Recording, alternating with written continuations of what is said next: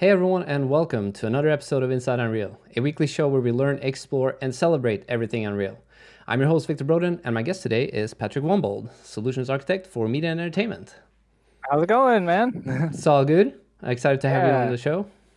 awesome. Yeah, I'm excited to finally get on one of these. So it's good. It's good timing. Just in time for Christmas. So And you prepped awesome. some really cool stuff to show us today. We're going to talk a little bit about the DMX plugin in 426. Yeah, so I mean, this is something that we kind of initially put into 425 as an experimental feature, and then finally in 426 we're out of experimental. I believe it's still marked as beta, but we still consider it ready for production use. So really excited to show some stuff about it. The floor is all yours. Cool, awesome. Well, yeah. So, and again, thanks for having me. I always love the stuff you guys put out. So hopefully this will be as interesting to some other people as it is to me. So, just a little bit of background on me and kind of like how this, what DMX is used for. Like I came from live entertainment, so anytime you go to like a concert or event like that, or if you're at a theme park, or you know most of the cases when you're seeing lighting being done in a setting like that, it's being controlled through DMX. So if you don't know what it is, that's kind of like the general background. Is it's a protocol used to control lights, and so we put in some support for it, just on like a protocol level, and also created some example fixtures, as well as the newest thing in 426 is actually the pixel mapping. So I'm going to show hopefully all of that today if we have enough time for it. And yeah, we looking forward to also hopefully answering some questions, because I know we got a lot of kind of passionate people in that live events community, especially with the state of things this year in 2020. So, but yeah, so I guess like the first part, and I guess my desktop is visible, right? I just want to make sure. All Yes, right, sir. good. Looks good. All right, cool. Yeah, so I mean, enabling it is actually super simple. And I would assume most people that, like, if you have some kind of interest in this, you kind of already know this part. But there's actually like four parts to it. So the engine and the protocol are the two main parts. The fixtures themselves are just if you're going to do like visualization inside the engine. They're just kind of some examples. And then pixel mapping is just the newest kind of feature that we pushed out. That should allow you to take either a texture or material or something like that and actually send DMX from the engine using it. So you just need to enable all these. It'll prompt you for a restart. I've already done that, so it's not gonna. I don't have to do it again. And then once you come back, you'll actually notice a couple things about your layout that might be a little different. So you'll get this little toolbar icon at the top here. And so this will kind of be your main kind of control point for as far as IO in DMX. So if you like take it down, you have options to pause sending and receiving. So this is actually extremely helpful if you're doing stuff like recording in and you want to just play back. You don't want to have like a conflict with something else that's on the network. But this also gives you access to the monitoring tools. So I actually have one of them that I kind of usually keep just docked down here, but it's a dockable window. You can put it anywhere you want. So this will give you a readout of either coming in or going out on a universe. You can pick which protocol it is, but it's just like a single universe at a time. That one's pretty cool, but then our internal team came up with this other one, the activity monitor, which I think actually gives you a lot more information, but it shows you just kind of like every universe that like just what's happening, but only the channels that are actually being affected. So it's actually just a nice way to see like, oh, okay, like stuff's coming in or stuff's going out, like, and where is it? Because sometimes there is some discrepancy on, okay, are you sending it on the right one? And so now you can just kind of see all of them without having to just tick between them. So that is super helpful. And then the last thing that they kind of added in was this output console. And really this like wasn't designed to be a control surface, so to speak. It was really meant just to kind of quickly test things. So if you were like had some real life fixtures and you just kind of wanted to quickly like send something to it, like that was kind of the purpose of it. But since then, it's kind of, it's definitely kind of evolved a little bit. But still, like, that's kind of the point, is like, it's really meant as a debug thing. You're not really, it wasn't designed to like control fixtures in a meaningful way. But it's pretty handy if you're just trying to quickly like bounce through some things. So those are kind of like the main parts of just the, I guess, the toolbar set. But in addition to that, there's also a couple of new asset types that you get, and it's pretty, I hate to say self-explanatory because that usually means it isn't. But if you right-click, you'll to add content into your content browser, you can actually create a DMX. You have DMX Library, which was similar to how it was in 425. We had that as well, and then you have this new pixel mapping asset type as well. So I've already created a ton of like libraries that I was using for some of my demo stuff. This is just some just kind of a little playground that I've been using. But I kind of wanted to go through this process and just show it kind of from start to finish, like how you would do it if you have never done it before. So hopefully we have some good docs online now, but still, like sometimes it's just nice to see kind of going through it. So what I'll do is I'll just create a new one, and I'm gonna just name it something nice. So we'll call this live, and there. So once we open it up, we'll get a window kind of like this. There may or may not be like an extra, like, because you can have other windows in it, but these are the three main ones that you need. So depending on if you did a fresh install, you might see like an extra window, but these are the three ones that you need. So the first thing we want to do is define what our input output is going to be. So we're going to just tell Unreal, how are we going to get DMX in and out of the system? So we give it, there's a couple of options in here. If you're familiar with DMX, these should seem very familiar. That if you're not, basically we support two protocols, ArtNet and SACN. We give options as far as broadcast or unicast. If you go to SACN, we also have multicast as an option, since it's supported. But I tend to just use ArtNet because it's just what I've used forever, and I can generally get it to work. And then from here, we're going to define like what universes we're going to send out, because if I think most people are familiar with this, but if not, DMX is kind of subdivided into universes and channels, and so you generally have to tell it like exactly what you want to talk to. So we'll give it a universe number and a channel number. So this is where we're going to tell it, okay, what universes are we actually going to use, because there's 64,000 possible ones. We don't want to send them all. Let's just send the ones we need. So I'll tell it, here's the one we're going to start with, the amount. So whatever, we'll just put in 10. And then what we can kind of remap where we want this to go on the other end. So for example, if I wanted to actually send it to universe 20, I can make an adjustment here. Odds are good for easy stuff. You'll just leave it the same, but this can come in handy, especially like with ArtNet. You can actually send it to ArtNet 0 if you want. But I just like to leave it 1 because that's easier to deal with. So you'll notice I have a little warning here. This is kind of a new thing, that just to tell people that, hey, you have another library that you have overlapping values on, right? Because you can create as many of these as you want. And so to kind of give people an idea of like, hey, you might have a conflict. You might be trying to send two things to the same place. So this will tell you which other libraries have overlapping addresses. So it's pretty nice. If you pick, so if I were actually to move this, somewhere much further away, it goes away, right? Because now it's not overlapping anymore. There's nothing wrong with overlapping per se, but it's just to give you an idea. Like, hey, you might not want to do that. You might already have something that you're already working with. So I'll use just this for now. And then the next section is kind of where you define what types of fixtures you're going to use.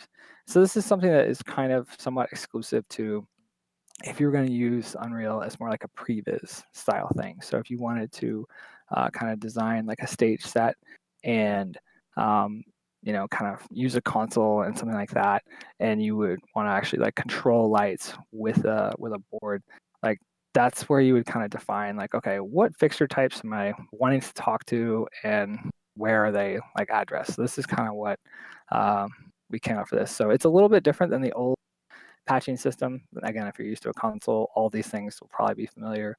But I'll just kind of quickly go through it. So if you create a new fixture type, it just comes up with a generic DMX fixture type. And then you can either do one of two things. You can either just kind of specify it manually, what you want it to be, or we also support what we call an industry standard called GDTF. GDTF is an open protocol that that we participate with and support that kind of has a common set of defined properties for lights. So right now we only actually support the like channel step and channel information. We don't actually like import the models or anything like that yet, but that's something that hopefully will be in future releases. But for now, this is just to kind of help define what are the properties of the light and kind of what can we do with it. So thirsty today. So I have a few GDTFs that I had imported already. I'll show how to use that in a second, but first I'll just show how to make like a really basic light. So the most basic light is probably like an RGB light plus a dimmer. And so that would be something kind of like one of these guys, right? Just like a little LED par. It's 3 channels and a dimmer channel. And that's kind of probably the most basic fixture anymore. And so when you come down to the settings of it, you have kind of a way to specify what category it is. These don't really mean anything. You can put them all in static if you want. It's just more for grouping. So if you wanted to do sorting later, you could say, okay, give me all the static heads, give me all the moving heads, something like that. So then after that, you kind of just so it kind of goes down, down, kind of like moving across this way. Lights can have different modes, so you can define different mode types here. So we'll literally just say this is, whatever 4-channel mode in this case. And then you can define from there what things should the light do, right? So we'll add 4 functions here. So functions on the left are really honestly not super important if you're creating them from scratch. They're more important if you're actually importing them, because that's what you import from the GTF will kind of populate the functions, and then you have to assign those internally to what we would consider our attributes. So we kind of define a certain number of attributes that we just consider common, like a light would have intensity, a light would have color, a light might be able to pan or tilt. So we, we're able to add to that list, but we just give people like a predefined list. Oh, that's gonna kill me. All right, so hot tip: don't use auto Hot save. tip, or increase the or decrease the frequency. So yeah, all right, save manually. You'll be much happier. So, but so we have these kind of predefined, so when you click the drop down, there'll be a list of them, but you can add to this list, and I'll show you kind of where that is here once I get through the last section. So I'm just gonna since it's a very simple fixture. So now I have everything assigned. We're all good, and then down here you can define what some other, I guess, smaller details about each function, because DMX can be either 8-bit, 16, 24, or technically 32, and probably beyond. I've never really seen anything above 24, honestly. But you can change those here. You can also swap so in 16-bit mode, you can either have most significant or least significant. So the port might come first or second. So if you need to swap it, you would swap it here. If you need to offset where the channel step is, you can also do that here. But for the most part, we're just going to try and keep it simple. All right. So essentially, this is a complete light. Now, it's been defined what it is, and we've got all the parts we need. The last step is to then just add it to the patch. So my good friends at Geodesic did a great job making this some of the best UI I think in the engine. And so they made it so that now when you add a light, so hot tip, if you want to duplicate a lot of these, number it first, and then when you duplicate them, you'll get a nice incrementing numbers, which I find extremely handy. But they populate with these little bubbles over here on the left. So by default, they auto assign, so it'll just increment. So if you keep going, it'll just kind of keep patching to the next available.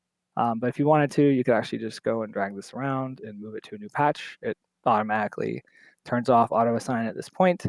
But you could always, whatever. I could just drag it back in and take it back on if I wanted to keep having them shuffle. You can also change the colors of the buttons. So maybe we'll go with like a nice, kind of red and green look for Christmas. That's a pretty bad red, actually. But you get the idea. And then you can kind of just use that. It's really just visual at that point.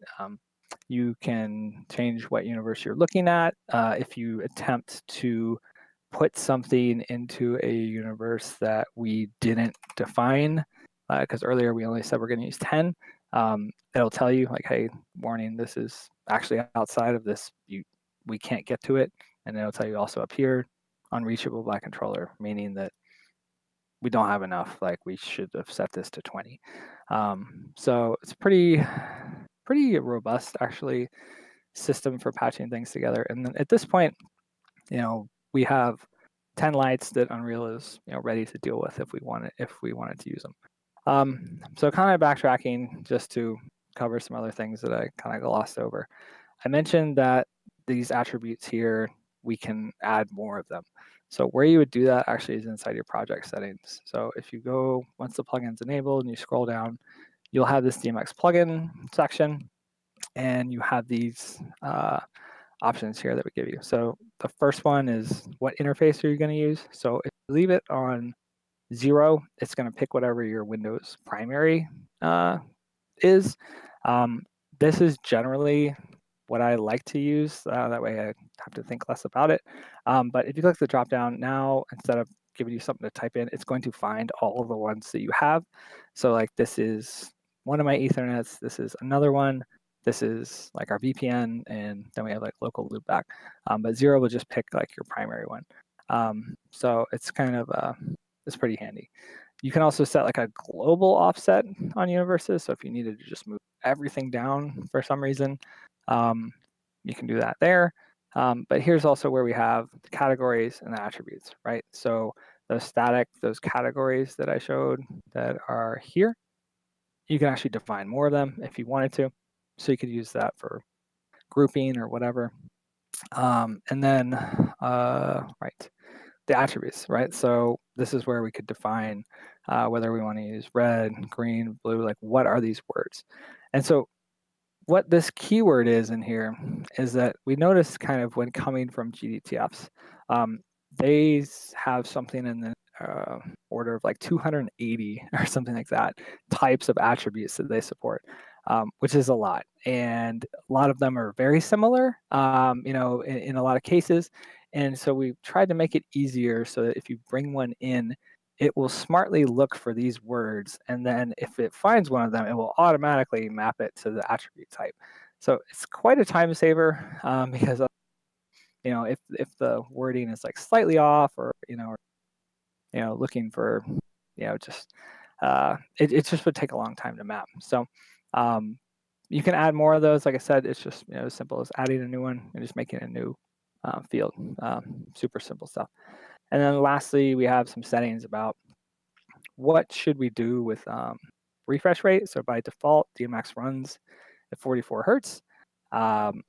You can restrict that, or I guess if you really wanted to, make it go faster. I don't see any real point to that. But certain consoles and certain like older nodes like do run at like different rates. And so we give you kind of just a global setting for that. These send and receive by default. What this actually controls is in here, we have a setting for, we can pause, send, and receive. But, if I like tick this off, like this isn't necessarily going to package like with it off, right? And we can tell it, through blueprints or code to send or receive. But you actually just have a setting here where you can say, okay, you know what? I don't want you to send by default. Like, unless I tell you to, don't do it. Same thing with receive. So by default, they're both checked, which means, as soon as you hit play, like it's assuming both will be working. But there could be some cases for sure, like if you record it into a sequencer, like I don't want it to receive by default. I just want to play back like what I'm looking at. So that's all the settings that we have for it at this point. And so then I'll pop back over to the patch. So I mentioned this idea of using importing a GTF file. And what these are, like, we can maybe post a link, but it's gtf-share.com. And again, it's like a open source database of these fixture types. So I have brought a few of them. Like, I already have a few, so I'll just use one that I already had. So we're just going to use like a beamulate. Well, actually, I guess technically it is a Sharpie. So because beamy is another type. So I'll use the import here, and I'd already dropped the file in, but literally just drag it into the content browser. And so I'm going to use this one just because I know that it works. So I'll set my category to moving head. It's not a matrix. And then so you can see the two modes that already came in. So standard and vector. And it automatically detected how many channels are in it. It set up and it did the mapping for me for all the ones that it understands. So if there's one of these that says select a value, that means we don't have something currently for that. So we're going to, you can either pick something, or if it's something that you don't think you would use internally, you can just leave it blank. So again, for something like fixture mode or maybe global reset or lamp control, like these aren't things that you're actually going to visualize. So there's not necessarily a reason to assign them, but you can if you want to. And same thing, it detects if it's 8-bit or if it's 16-bit, like it already determined these things. And it also should read the default values from the GTF as well. So if you are working with real lights and there is a GTF, it's insanely easy. If you are working with a light that doesn't have one, it's not too hard to create your own, but it does, maybe take a little bit more. So I see stuff like blowing up in the chat, like just out of the corner of my eye. So it's funny. All right, so the last part of this that I'll kind of go over as far as patching is we added support for matrix fixtures in 26 as well. This is something that wasn't in 25. So if I add a new type and let's just say it's an LED strip light, or whatever. Let's do a 5x5 matrix, like a QPix or something. So I didn't have a profile for that, so I'll show you kind of just how to make one. So again, this category doesn't necessarily matter, but just for the sake of being thorough, I'll put it in this category, but this is the checkbox you do need. This tells Unreal internally, like, yes, we want to use a matrix style for this type thing. So when I add this one, I'll get a different kind of look in these two windows. And the reason being, like, a matrix is essentially just like a lot of copies of the same thing. So rather than having to define like red, green, blue, red, green, blue, red, green, blue over and over and over again, you can just define it once and tell it how many cells it has. So in this case, we'll just say this is, RGB mode. And then we can tell it how many cells are in it. So we're going to go 5x5. And then this is kind of the sorting distribution, because if you imagine a 5x5 grid, it could go up and down, it could snake side to side, it could go in rows. So this is almost every conceivable combination, except maybe like a weird spiral or something. I don't know. I've never seen one like that. And then you tell it what are the cell attributes that are in each one. So we'd go through and say, okay, this one is going to be our red, this one is going to be our green, and this one will be our blue. And so then you'll see over here on the right, we're kind of getting some different information where it says, okay, we're starting at 1, we have 75 elements of, so 25 times 3 gives us our 75, right? Now, some fixtures also have like extra control channels that will sit in front or behind of like the main thing. So you still can add those. Currently, though, there is a limitation that we only support them on the front. So before the matrix things, and it's kind of giving me a warning right now, like something's going on, like you have an overlap here. And that's because I told this guy it starts on 1, when in reality, if I have a dimmer there, it probably should start on 2. But what I'm I guess talking about is if I wanted this to actually be channel 77 and come after these, right now we can't actually do that.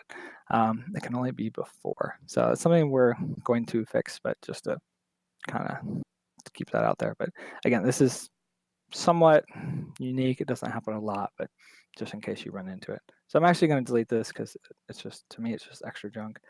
And we'll save this. So now we have one matrix, one moving head, and one static fixture. And we can use this to pop into the world and actually play with these things. I think that was mostly everything in there. Well, I should patch them, right? So if I don't patch them, we won't be able to use them for anything. So we'll add in our Sharpie. So we'll just add one of these guys and put in a 5x5 matrix. And again, the only reason I number them like this is so that way if I want to make more, you duplicate them, they just increment nicely. So to make it easier, just visually, we'll do that. So there we go. All right, so that's, and obviously if you're a lighting person, probably done lots of patching in your life. You understand how this works. You'll add a bunch more of these, and you'll populate your show that way. So if we kind of come back out to the viewport and look at then, okay, well that's great. We have a patch. Like now, how do we like do something with it? So one of the, if we enable in the plugins the DMX fixtures content, we actually ship some pretty good example fixtures. So we give an example of a moving head, a moving matrix style.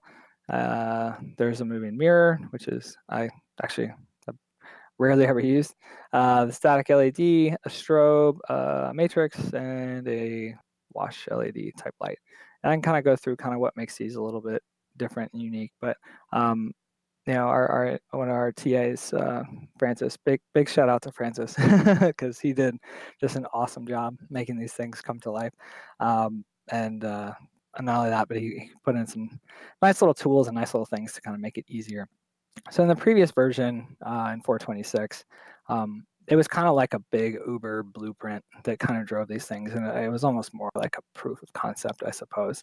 And now it's kind of turned into its own system. There's a DMX actor type, there's a class for it, and all the different things you can do are components. So we wanted to kind of make it easier for people to kind of create their own variants and versions of things, because part of what makes lights interesting is like that they don't all do the same thing. Like when you look at this one, it has different capabilities than this one does. And so trying to define all of those, I mean, there's literally probably millions of light types out there. It's kind of daunting. So we wanted to kind of make this a nice system that people could work on their own and kind of develop their own libraries, or possibly maybe some entrepreneurial type will create one in the marketplace. So if anybody's got a lot of free time and wants to do that, I think it's a valid thing. So it might be something to look into. But again, I'll show kind of how the structure works and kind of show hopefully some more fun stuff. All right. So if you are just kind of browsing through the thing, and again, if you don't see that for some reason, you may be missing engine content or plugin content, right? So if you don't see it, so I'll just actually what I'll do, I'll just start a new level, and that way I don't muck up this one, and I'll show everybody my super secret sauce of how I make an awesome level. I literally just add in the HDRI backdrop. So another nice tool that kind of came. Do you still have to turn on the library for that? Yeah, that's a plugin stuff. Mm-hmm. Yeah, it is a plugin. And now there's actually some more. Like I've noticed there's some nice cube map textures that kind of came. I don't remember what version it is. I like the ambient sunset. It just kind of, I feel like usually what we're doing is always dark, and then maybe I'll bump that down, and I always feel like I end up putting this like kind of low because lights work in the dark, right? So if I just drag one in from scratch, like this is kind of what I'll get. So, and we'll put them back at 0, and actually I want them to sit on the floor, right? So this is kind of what'll pop in, and by itself, like it's not going to do anything because we haven't told it, hey, which address are you? So all that stuff we did in the patch earlier, we have to tell the fixture, which one you are. So I only added one, so I'll leave it at 1 for right now. And I guess in the future we could maybe add in a couple more of these guys. But so we have one of those. We had, if I remember correctly, 10 of these, right? 5. Do this and do that. And then we had one matrix, right? And so that's kind of what I made in my little pseudo patch there. So looking at this in the details panel, and you can kind of see that kind of the structure that we kind of came up with for this. So inside the, this part just being the actual like meshes and the like nesting order of it. And then you have these components that kind of define what can this fixture do. So again, this is just an example one. I happen to know it just matches with the Sharpie footprint. That's why I use it. But if you were using a different light, it's not necessarily going to work out of the box because you have to tell it what kind of parameters does it have, right? And actually, like this isn't even 100% accurate for Sharpie because Sharpies don't have zoom in real life. But I like to use it, so mine does. But so these are all kind of I guess in this case, inherited because we just give you this like one example. But you could literally just remake this on your own if you were super inclined. So for example, if I create a new folder, we'll just say like a new fixture. If I were actually to go in here and create a new blueprint and search for DMX, you have this DMX fixture actor, and you also have this DMX fixture actor matrix. So I could literally just go in here, do one of these, and literally build it from scratch if I wanted to. It comes with the hierarchy, it comes with this DMX component, but then I can manually add all those components if I wanted to.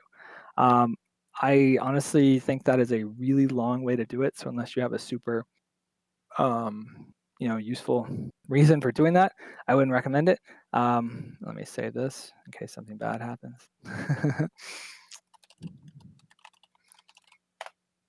I also wouldn't recommend naming it new blueprint. But yeah, so I probably wouldn't do that. So, and also, that being said, I also probably wouldn't drag these directly out of the engine content into the level. And there's a couple of reasons for that. But mostly anything that's in here is subject to updates and changes, and it's also local. So if I drag this out and then I edit like this master blueprint and send this to somebody else, it's not going to use my changes. It's going to use whatever's in their local engine content. So not best practice necessarily to drag them all out. So like what is the best way to do this, right? So you kind of have two options. One is that you can either make a copy of it and put it in your local directory. This is great if you know you're going to make like certain changes that are going to be exclusive and you only want to have them. The other option is to make a child, and this is kind of the one that I recommend. So what you do is you right click on it, create a child class, and then we'll just say, okay, this is going to be my live stream Sharpie, right? And so by making it a child, what I'm essentially doing is I'm able to use all that are inside the main one, but able to make local changes. Also, if we happen to, find a bug in the fixture, something's broken, we update it, we push that in the next version. Since it's still inheriting, you'll get those changes. Now, that's not 100% across the board. Like I want to make that like very clear. Like it's possible that something in Blueprint, like if we change how a Blueprint node works, you may have to connect some wires. But for the most part, it's going to all update nicely. And I also just like this because then like you have this nice level of inheritance, right? Like it's one of the powerful things about Unreal that I think maybe is not as well understood and used sometimes. But if I were to then make a change to this, like it would then filter down to everything. So this kind of gets treated as like just what it is. It's a parent, right? It's my parent class.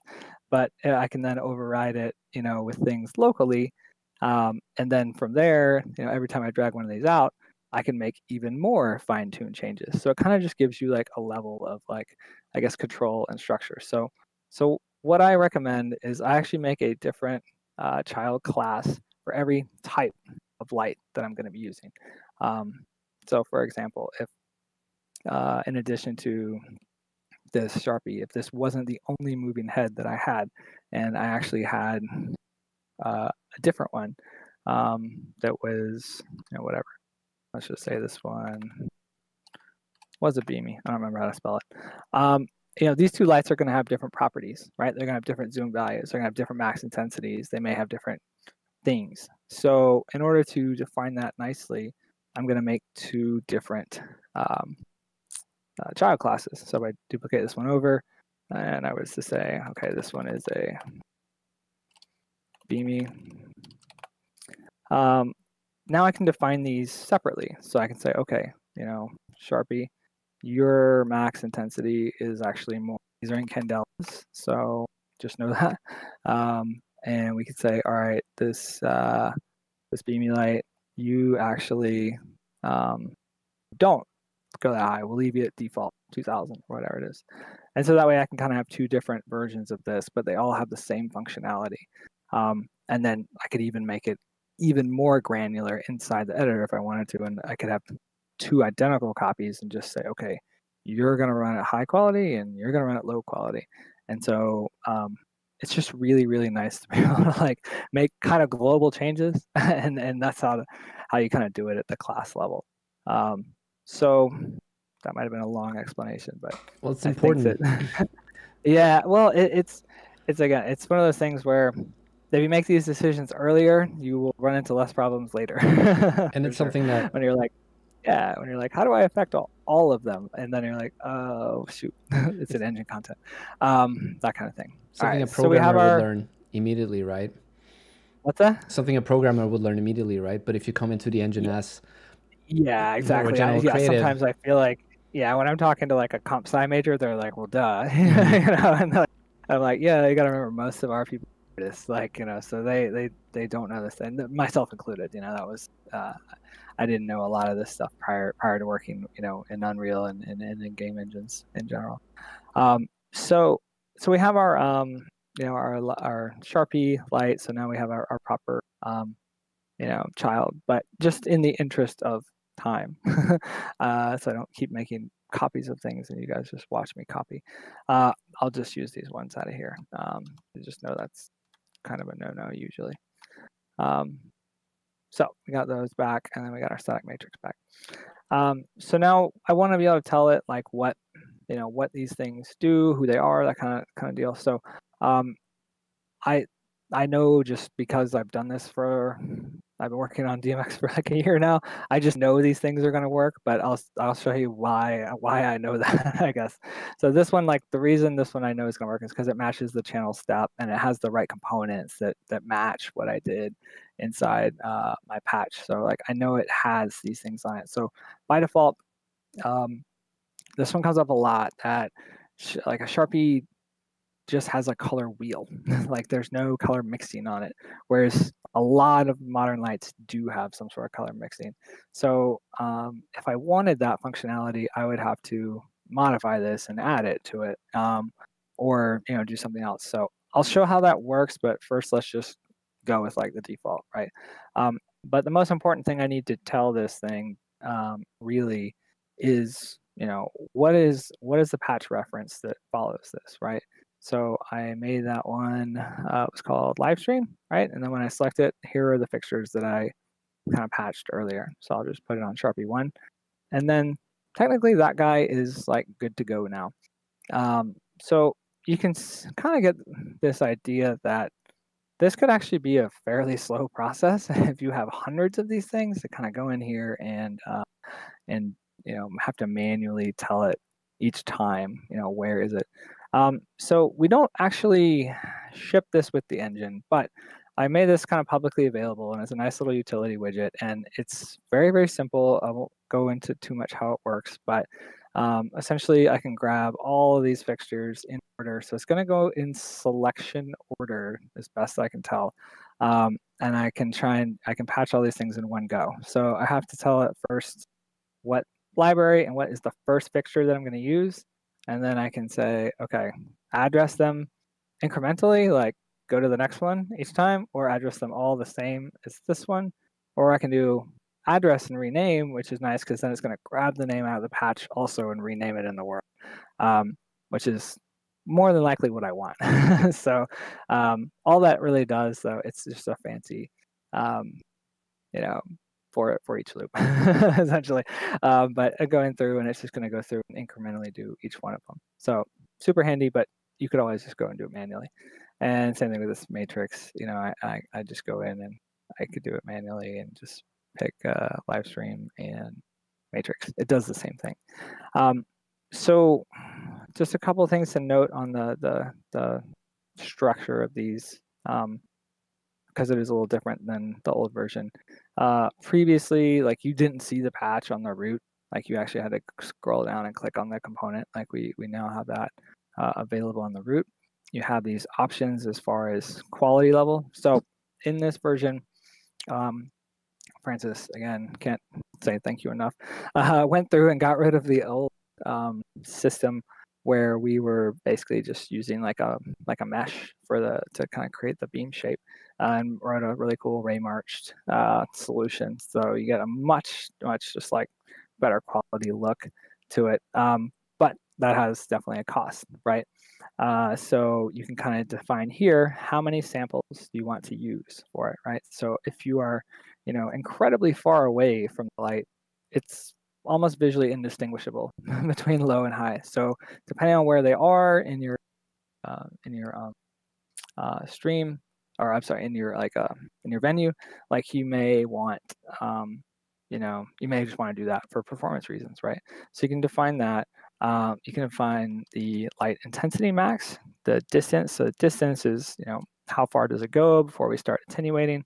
Like I know, of course, in theory, light goes on infinitely. Like I've taken physics, but this is rendering. So we gotta at some point say like, all right, when should we stop drawing?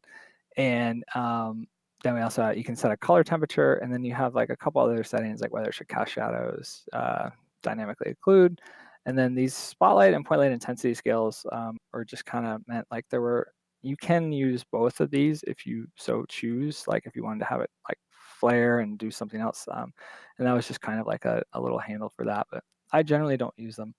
I just kind of stick to these things. But so on these components though, like, they also have settings, right? But again, I probably wouldn't want to touch it here because then it's just going to do it on that one light. I would want to make sure I go back and do that, on my class, right? So if I was actually going to, make an adjustment to the dimmer and say like, okay, like I want this to, cap at a lower value, I'd want to do it here. That way it does it for every like light type, light that is deriving from this type. Same thing with, let's just say, for example, like this frost one, like if I'm not going to use it, I can, disable it, right? So that way it's not going to do any calculation with that if we don't need it. But for the most part, and then also we can add a component to it too if we wanted to give it some extra functionality. So if, for example, this light had color mixing, I could add this color component to it because it comes only with the color wheel by default. So if you kind of scroll down in here, there's a DMX section, and it should have these options for you of the other things that you can add. I've noticed that, and I don't know if this is just because of the version that I'm running, that sometimes certain ones will actually pop up here in this custom section, like this Gobo spin. Like I know it's definitely a DMX component, but as soon as you add it, it seems to pop into it. So not exactly 100% sure what that is, but if you are unsure, you can always search for it, right? We love search boxes. That's kind of our jam, I feel like. All right, so we got this guy. He's addressed. He's ready to go. He's got some basic settings. So now let's make them like do something. So what I actually use to control, I actually use this ChemSys like Magic Q. Since I don't have a lot of real estate, I'm going to do most of that work off screen. But it's essentially just, it's a free, well, this version is free. They also make consoles, and they also make other, nicer things, but this is like one they give you a certain amount of like universes that you can use for demo mode and for reviewing things. So I had already kind of patched a show in advance. So, but in order to make this work, I'm gonna go back and yeah, it's easier for me to match these honestly to what I did on the ChemSys. So in that case, these actually were in universe 2, and the Sharpie was actually the first one in the. Oh, hold on, actually, all these were in universe 2, right? And this was actually the first one. And where was my matrix? Was it 101? Which kind of makes sense. Okay. So in case you guys are wondering what I'm actually doing, I just wanted to make these numbers here match the ones that I'm using, so I don't have to reprogram the Magic Cube too. All right, so the lights only work either when you're in play or simulate or obviously in standalone game. All right, so in this case, I'll just pop in the simulate so I can kind of still do some editor stuff as well. And so then I can start to play with this light. So again, if I'll show it, but then I'll move it just because I don't have a lot of real estate. But I'm actually just kind of adjusting like what I'm doing the same way that you would on any other console. So you can kind of keep as much of this window as possible. So we can kind of see a few things about it, like what's happening here. So it does start, it does kind of have like this nice little fall off. But if I were to adjust, this distance, I can kind of cap how far it goes. Or increase it. Now, buyer beware. With great power comes great responsibility. Because the further out that it has to go, the more it keeps drawing. This is just general graphics like optimization things, but you can make these adjustments to them. So, and same thing if I, now the intensity is set to like 5,000, which is somewhat ridiculous. So if I was like, nah, it's really more like 2,000, I can make those adjustments on it as well. So, but that's kind of like the basics of how you would just get this guy going. And then again, because since it's got the color wheel, that's cool.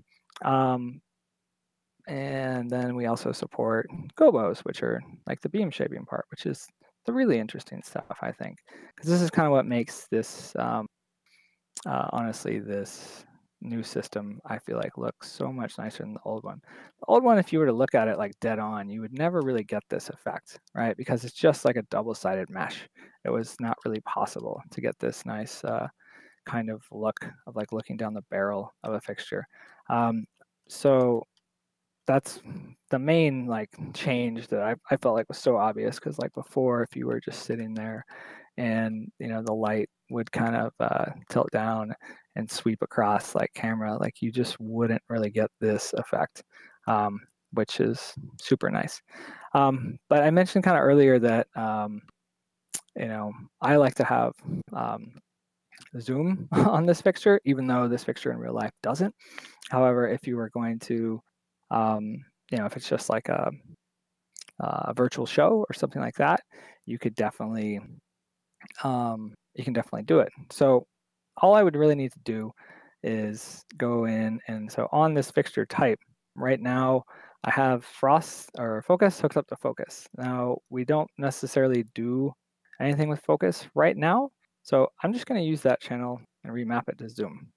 So all I'm doing now is I'm saying, hey, if I send focus on this thing, don't send it to the focus attribute, send it to the zoom attribute. So now when I pop in the simulate again and kind of do the same thing where I'll dial this up.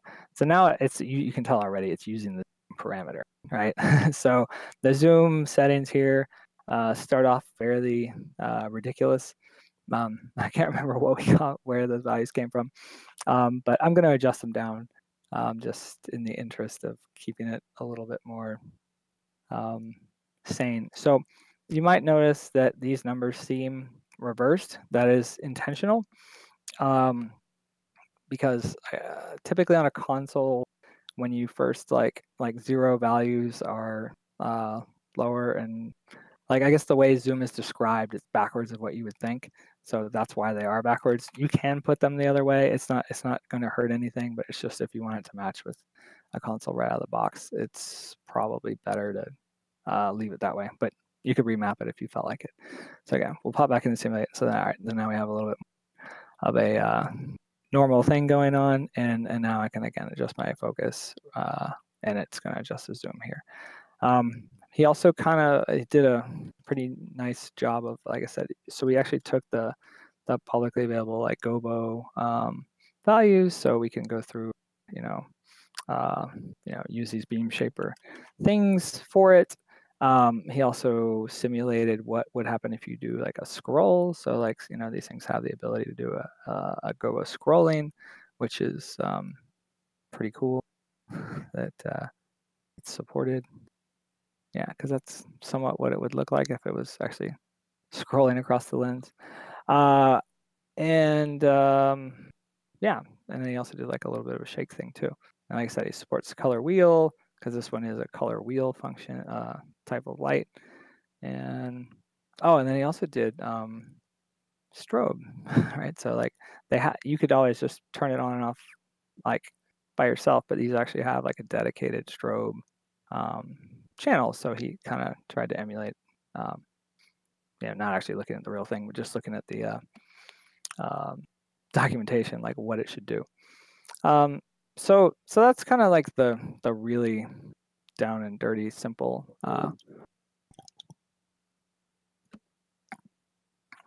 like how to get this light working.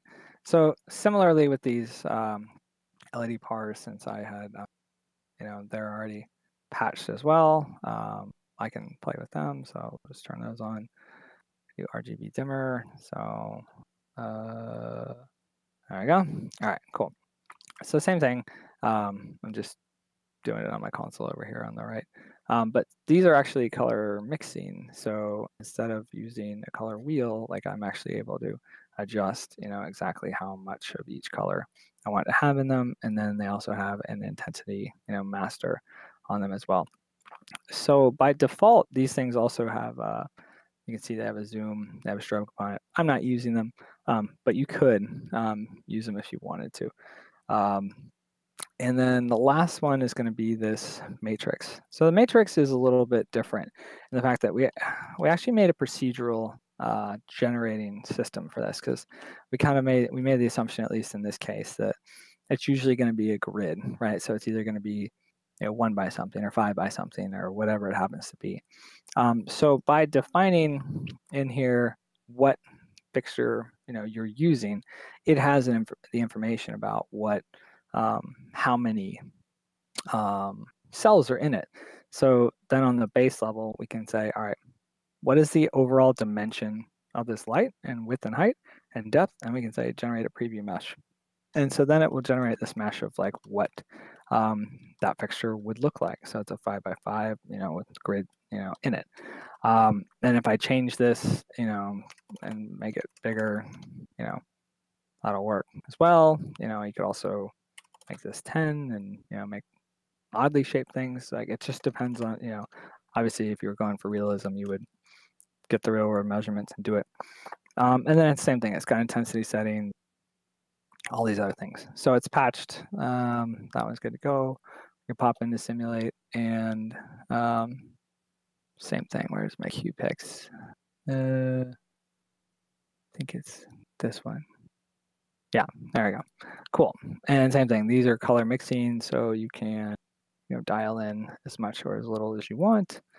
Or if I throw a red flick on it and do include elements, yeah, something like that. So it just, again, they show up as individual cells, so it's kind of cool actually. I like these matrix style things. It's kind of a nice thing that we we didn't have in the previous version. And it just wasn't really easy to do before. So now we've made it pretty simple, I think, in that aspect. So kind of talking about modifying these, because again, if you're into doing previs, like you probably know a lot more about these lights than even I do. So there's a lot of customization that you can do now that before was somewhat much more complicated.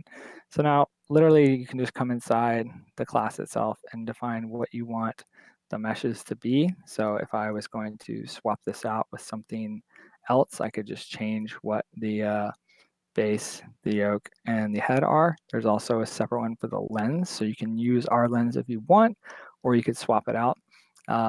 And like an example of that would be, we kind of came up with this other, wash light fixture, because they have a different look. Like if you look at this, the front of it, you'll see the individual LED, like rather than just like having like a lens on them, so to speak. So this one just uses a different lens in here type than this one does. But also you can also affect, some other maybe more things depending on what it is you're trying to do. So like on this matrix, for example, not every light has this kind of octagonal type shape. So I could actually swap that out if I wanted to as well. Since again, I'm just drug it right out of here, I probably don't want to do that because I'll modify it for the entire, for the engine content for every other project that's referencing it.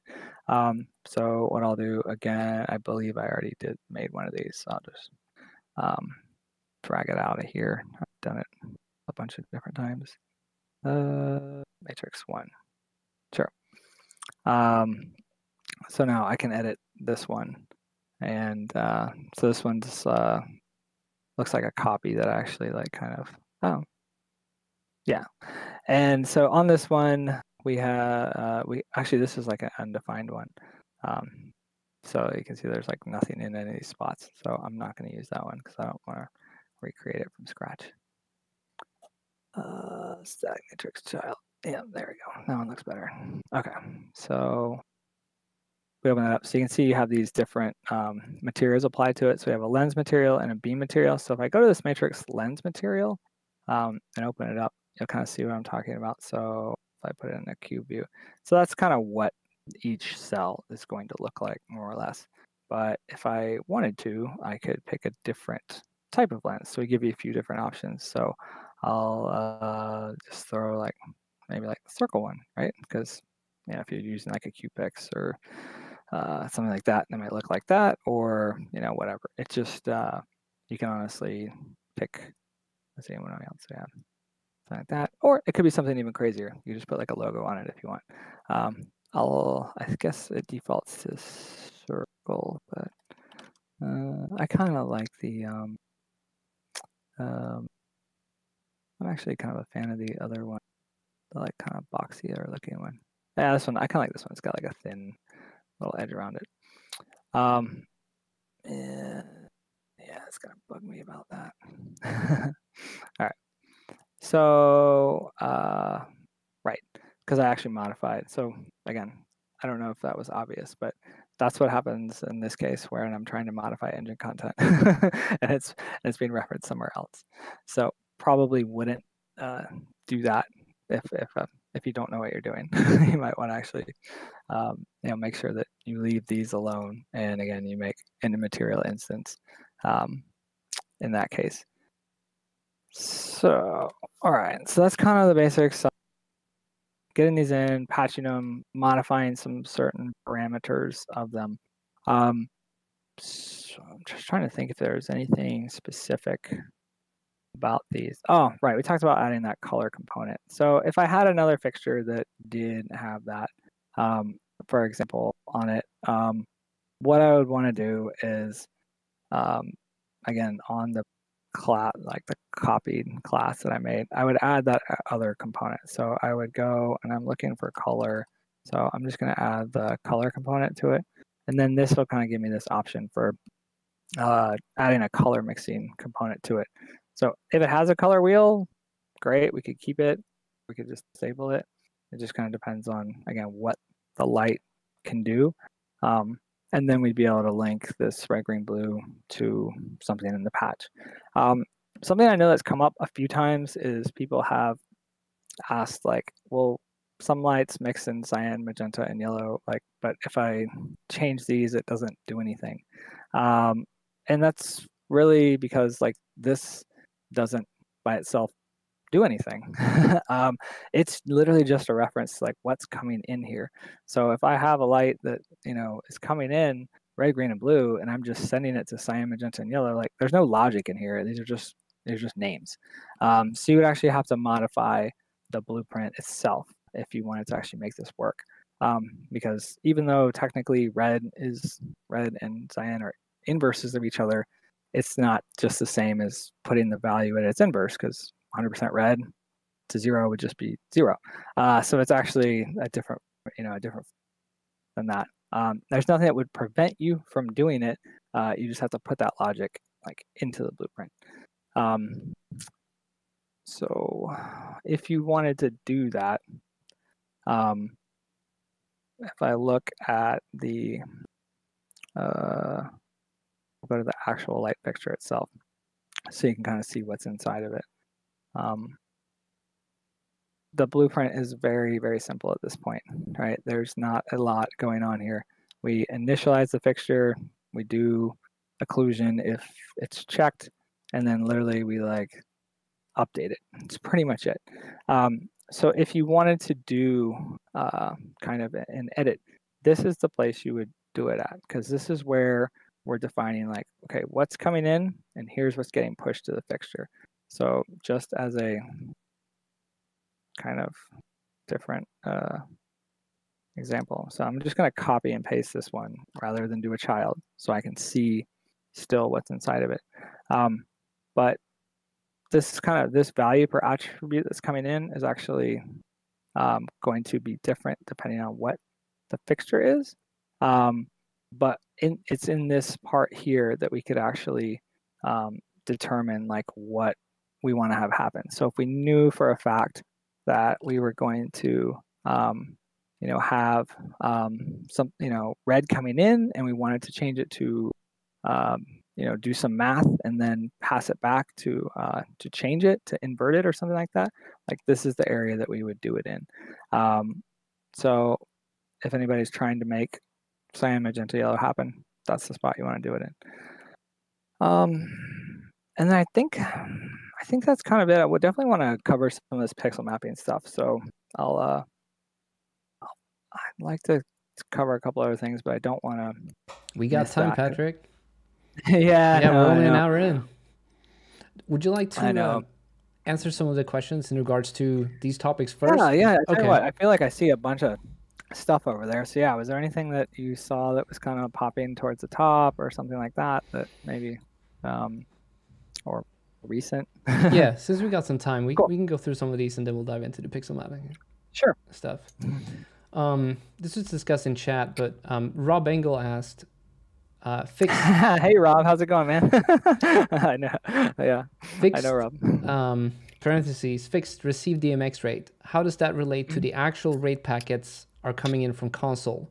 Don't you just process packets as they come from the protocol? Interesting. So technically speaking, network timing is way faster than DMX would ever be, right? And actually, technically, on network received is faster than tick even. And so if we were to actually process that every time, we'd just be doing a lot of duplicitous processing work. So our guys came up with this nice system internally that, rather than just doing it at the fastest rate possible, DMX technically can't go any faster than 44 anyway. So we can actually kind of set, like, a global speed limit as far as, like, all right, how fast do we really need to update everything? And technically, if you're coming out of a Grand MA, I think it's even only coming at 30. But so what that would actually do would be able to have you be able to limit, if you wanted to, even further, and try and match things. But internally, what's actually happening is everything's kind of, if you're using, especially if you're using our fixtures, we use this on fixture patch receive. So what this actually does is it takes all the DMX that's coming into the buffer. We'll actually check to see, okay, does the value that I'm updating match this particular patch that I'm going to try and update? And if not, ignore it. And it's really a speed thing in order to do that. It's actually pretty nice because in the past, there was another node that was, shoot, I can't remember what it was called. On protocol received. You know what? And I think we actually got rid of it. Oh no, nope, it's still there on protocol received. And basically that was always grabbing like the entire buffer, and then you'd have to like filter through it. And so this is already doing it like automatically. So for us, like, yes, we receive it as fast as it can come in, but then we kind of chunk it down and say, okay, like if it can only be sent at 44 hertz, like, you know, how quick do we actually need to update this? And so we kind of like push things together. So that way, if you get 10 zeros in a row, we don't process 10 zeros. We kind of wait, buffer it, and then it's like, okay, this is the value that we're sending, and then send it. And since everything's working off interpolation anyway, it works much, much better. So hopefully that answered that. Deadmau5 asked, hopefully in future versions, we'll have the option to enable or disable the spot/point lights in the C++ fixtures without having to turn their intensity down to 0 to save a wee bit of perf. That actually, wait, say that again?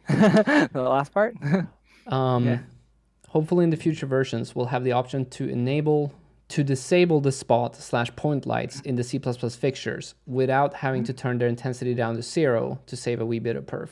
So I guess the solution now is to turn the intensity to 0, but if we can actually turn them off completely. Well, so I think what he's referring to is like we have this thing in it now where this toggle light visibility, which essentially what it does is like, once the dimmer is actually all the way down to 0, it kills the light completely. And then like, you get back all that performance, right? And so this kind of brings up an interesting topic just in the fact of like, you know, why are these, you know, what makes a light expensive to render, and really like what it is, you know, because even though we have point lights and spotlights on them, if it's not casting shadows and it's not doing occlusion, it's not really that expensive.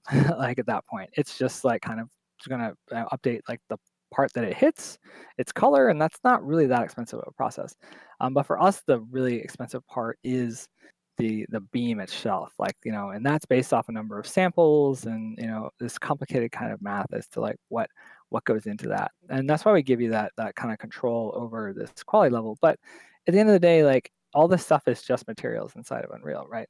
So something that I kind of have been playing around with, if you go, if you actually want to dive into it, and if you're kind of nerdy like me, you know, there's this material instance for the beam, and here is the actual masters themselves are in here.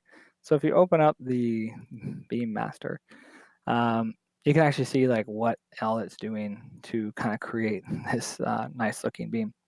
And it's definitely more complicated than, you know, I would have been able to write.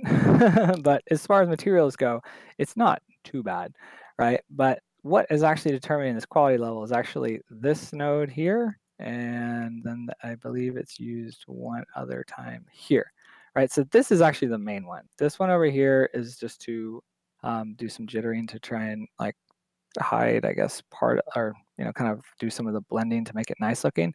That one's not quite as relevant, but this one right here is the one that really determines like what is going on, how many samples are we using to make this light look nice.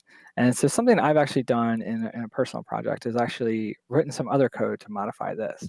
So because it doesn't like really, you only need a lot of samples when the beam is extremely narrow or it's like got something in it. So quick just example on this, because this is something that's kind of just new that I have kind of found out.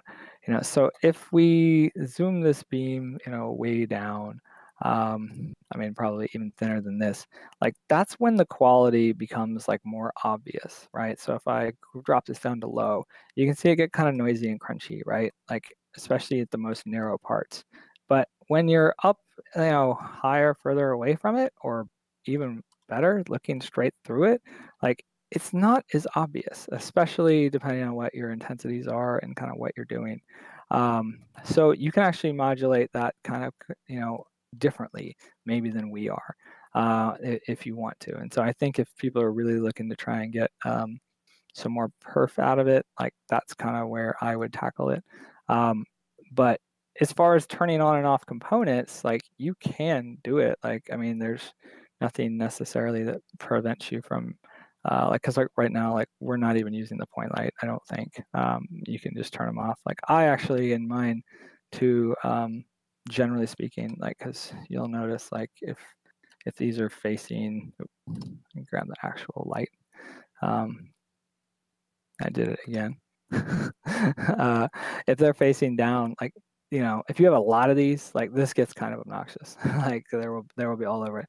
So actually in mine, like I actually just go in and turn off the spotlight component. That way when I'm lighting them up in the world, like I don't get like hundreds and hundreds of these, like, oh, I did the wrong one. You know, light balls on the ground, because it will get, you know, all of a sudden your scene will be very, very bright, and it may just not be very easy to see what you're doing. Because like at runtime, like of course it's, you know, if we do something, we're going to turn it back on, but that way it's off when you're in the editor. So cool. Another question maybe on any of this Yeah, stuff? for sure. A little bit on the same topic. CMNDR Music asked, how many fixtures could reasonably be driven by the engine on a single computer? That really depends on the settings of the fixtures, but we've done some tests internally. So especially if it's something like matrix fixtures or magic panels or something like that, where there's not a lot of beam. I have another, here, let me say this. I have another level in here that I do my tests on. Where, you know, this is what I'll do. So I have like 120 of them here, and this will actually run at 30 FPS at 1920 pretty handily, because it's all CPU. Now, something you will notice when you're doing this kind of stuff is in editor, not so much, right? Because we're drawing all the widgets and stuff for the UI.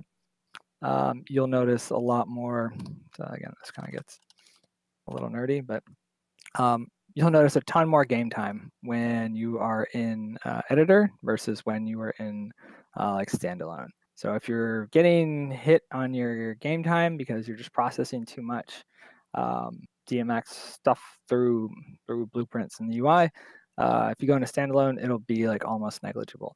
Usually where I find though is most people kind of get hit is on the GPU, and that is based off, you know, it depends on how many lights are in the scene, what the widths are, and how many time, you know, how much, you know, overdraw you have, because that's really just the main source of this, is like it's all translucency being added.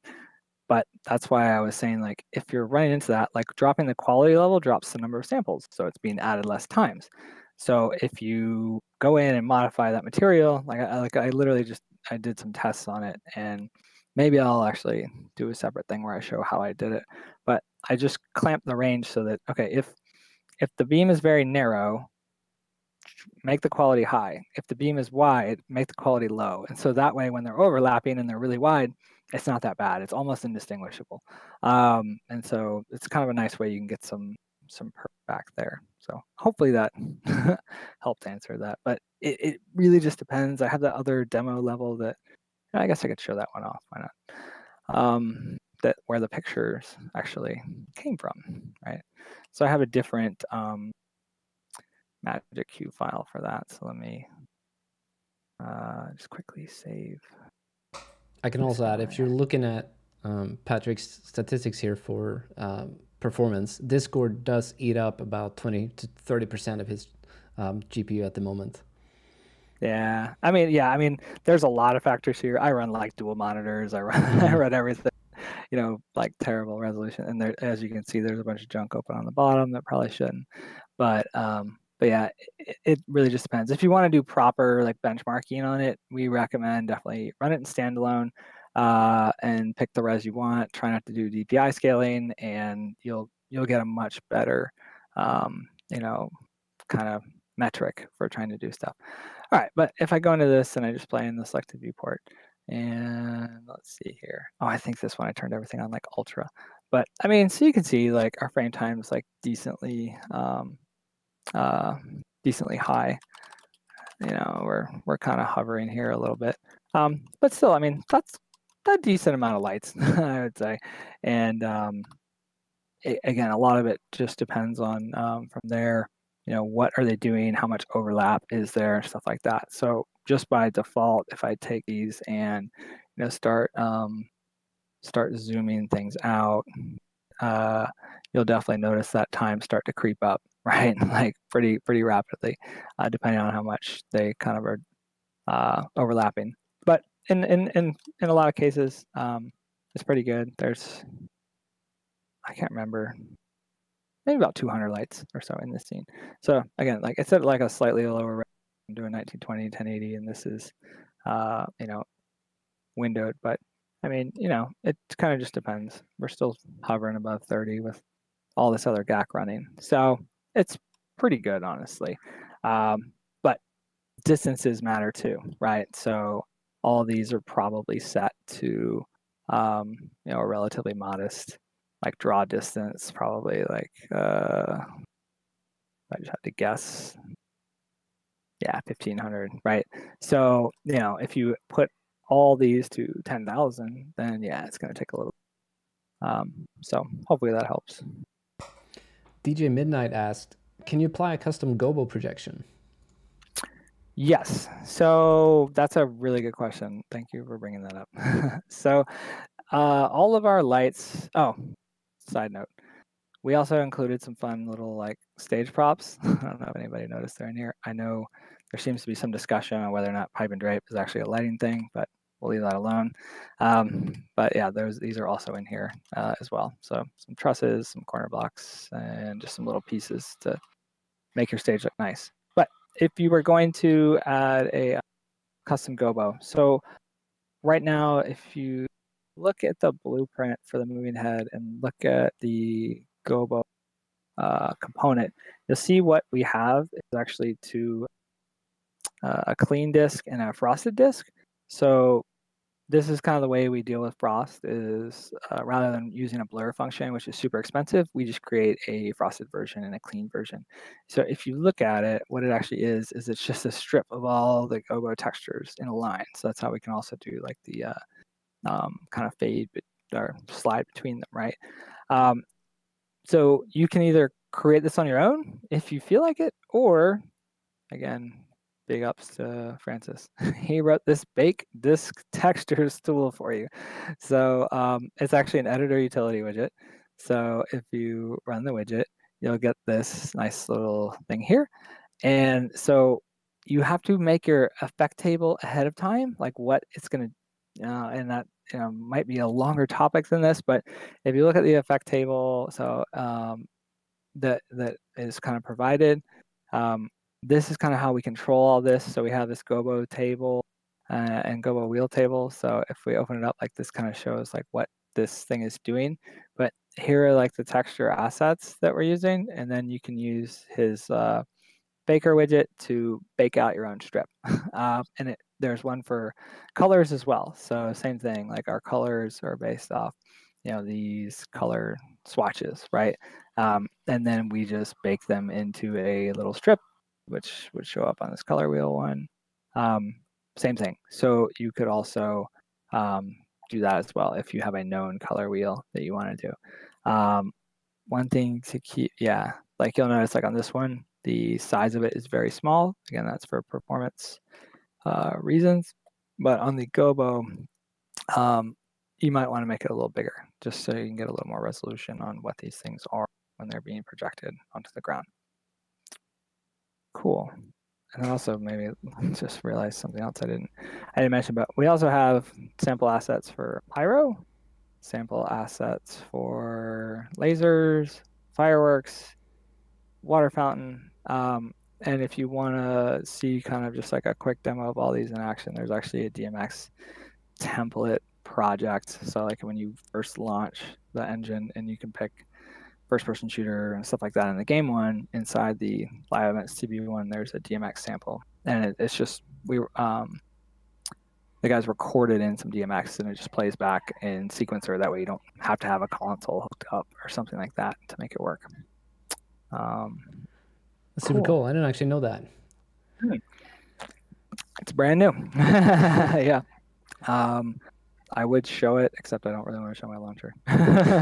So, but yeah, so I can do one more and then I can pop in the pixel mapping. Sounds good. Let's pick one last one then. Ritter has asked, when using ray tracing, the light beam goes through objects when using volumetric fog. Is there a way to fix this without being hacky? Probably not.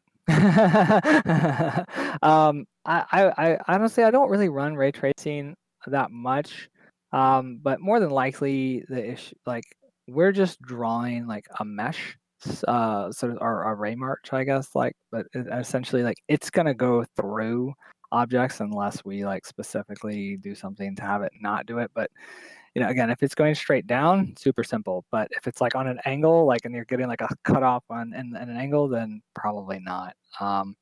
But it's something, you know, could definitely look at. But similarly, just if you turn on, you know, shadow casting and occlusion, like it just depends on how many lights you have if you can get away with it. I would say that plus ray tracing, you're probably in for a bad time. But you know, if you have 100 of them, right? If you only have 10, sure, maybe you could. So, cool. All right, let's move on to pixel mapping, and then if we have more time in the end, we'll get to some of the questions in regards to this. Yeah. So we can press on in that. So yeah, so the pixel mapping is super cool. It's a new feature that we kind of put in, and really what I wanted to kind of show off was just how it works in general, and then kind of maybe more commercial production use case, because I think this is kind of where I'm seeing a lot of good use case for this. So yeah, this is just kind of my little test bed. I was playing around with some like strip lights, and this is the octabeam, and these are what the lasers look like when they're just in the level not doing anything. But so for pixel mapping, again, all you need to do is create a pixel mapping asset. So I will just make one from scratch again. We'll call this live stream pixel. And when you open up, you're going to get this new, close some of these tabs up here, this new window that launches up. And again, if you are at all familiar with what pixel mapping is, like this stuff should look very familiar, like, you know, a grid, kind of some stuff you can do. But how you kind of interact with it, you know, varies from program to program. So the first thing that you'll kind of notice is we have, you know, some different options for what you can put on it. By default, we just start with a texture, but you can also use a material or a UMG widget. Now, as you might imagine, what in the world, how would a material work? Exactly. The important part is they need to be in the UI domain. So if you don't know what that is, don't worry, you're not necessarily alone. But inside a material, you will specify like what type of domain it is. Is it surface, decal, light function, whatever? We need to have it be UI. Why? Well, because materials, like by nature, don't necessarily have to be bound to 2 dimensions. So this way, we're like, okay, we know it's going to be a certain size, and we can do the, you know, some certain things with it. So they need to be user interface if you're going to use material. If you're going to use a texture, it's just going to take whatever the size of the texture is. So I made this simple panner material. It's just like a noise with like some speed controls and some stuff that I could do. And so if I put this guy in here, I'm just going to do it so we get a little bit of movement. It's a little more interesting. So this actually has a size because again, materials don't have a size. Like it's all just based on like whatever they're covering. So you actually have to tell it like how many pixels like should it be using. So then from there, we can kind of start defining like what do we want to map. So the most simple one is a DMX screen. You drag this thing in, and it has little handles so you can kind of throw on. It's just going to create a grid of, you know, X by Y cells, right? And then just output that data based on what I said. So if I pick here remote universe 30 and go back and open up a so we'll pause that, and I'll open up the activity monitor. And if once I hit play, I guess it'll probably populate. Actually, you know what? I'll use the other one. Okay, I know exactly what it is. And we'll set this to 30. Start running out of room. 1920 by 1080. But all good.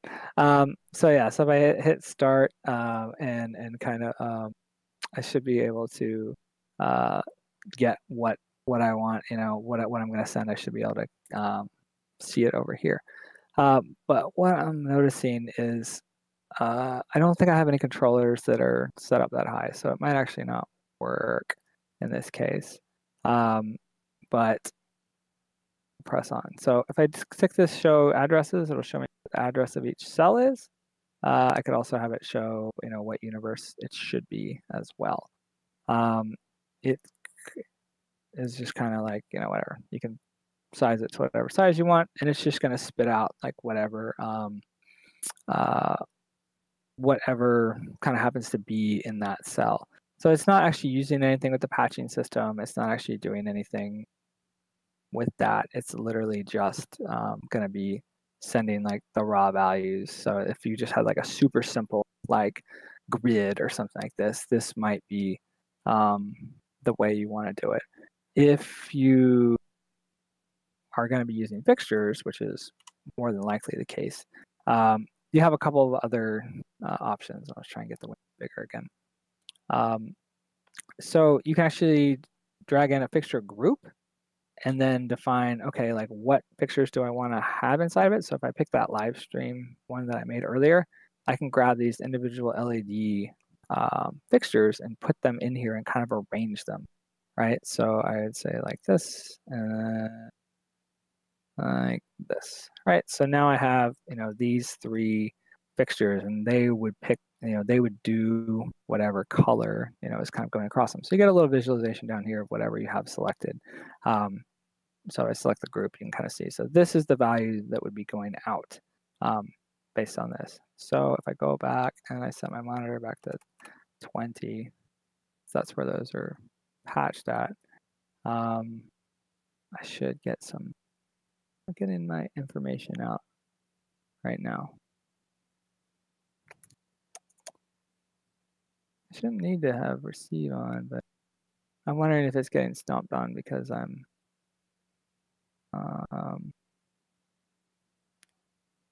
sending values from my magic queue. Oh, you know what? Aha. All right. I do think I know what's going on here. But anyway, I'll come back to that issue. But so this is kind of what you would do if you had them in a group, right? So you're going to, you can then just take the group itself and also drag it around, right? It doesn't actually like scale the things inside of it. It's just more a matter of like a handle. So I could do that. So I can put that guy up there. And then the other option we give you is for matrix fixtures. So if like we take that QPix 5x5 matrix example that I had, and then tell it, okay, we are this and the 5x5, like then we'll get that layout too, and it'll tell you like which numbers they are. So something kind of to note, like this layout is based on what we set earlier in the patch. So if we go back to this asset where I defined this is what defines what it does. So if it instead we want to do, you know what, actually this one does one of these, right? I save this and go back and update it. I think I gotta like, I think I just have to like pick something up and pick it again. Oh, it doesn't, it's not doing it. No, that's kind of,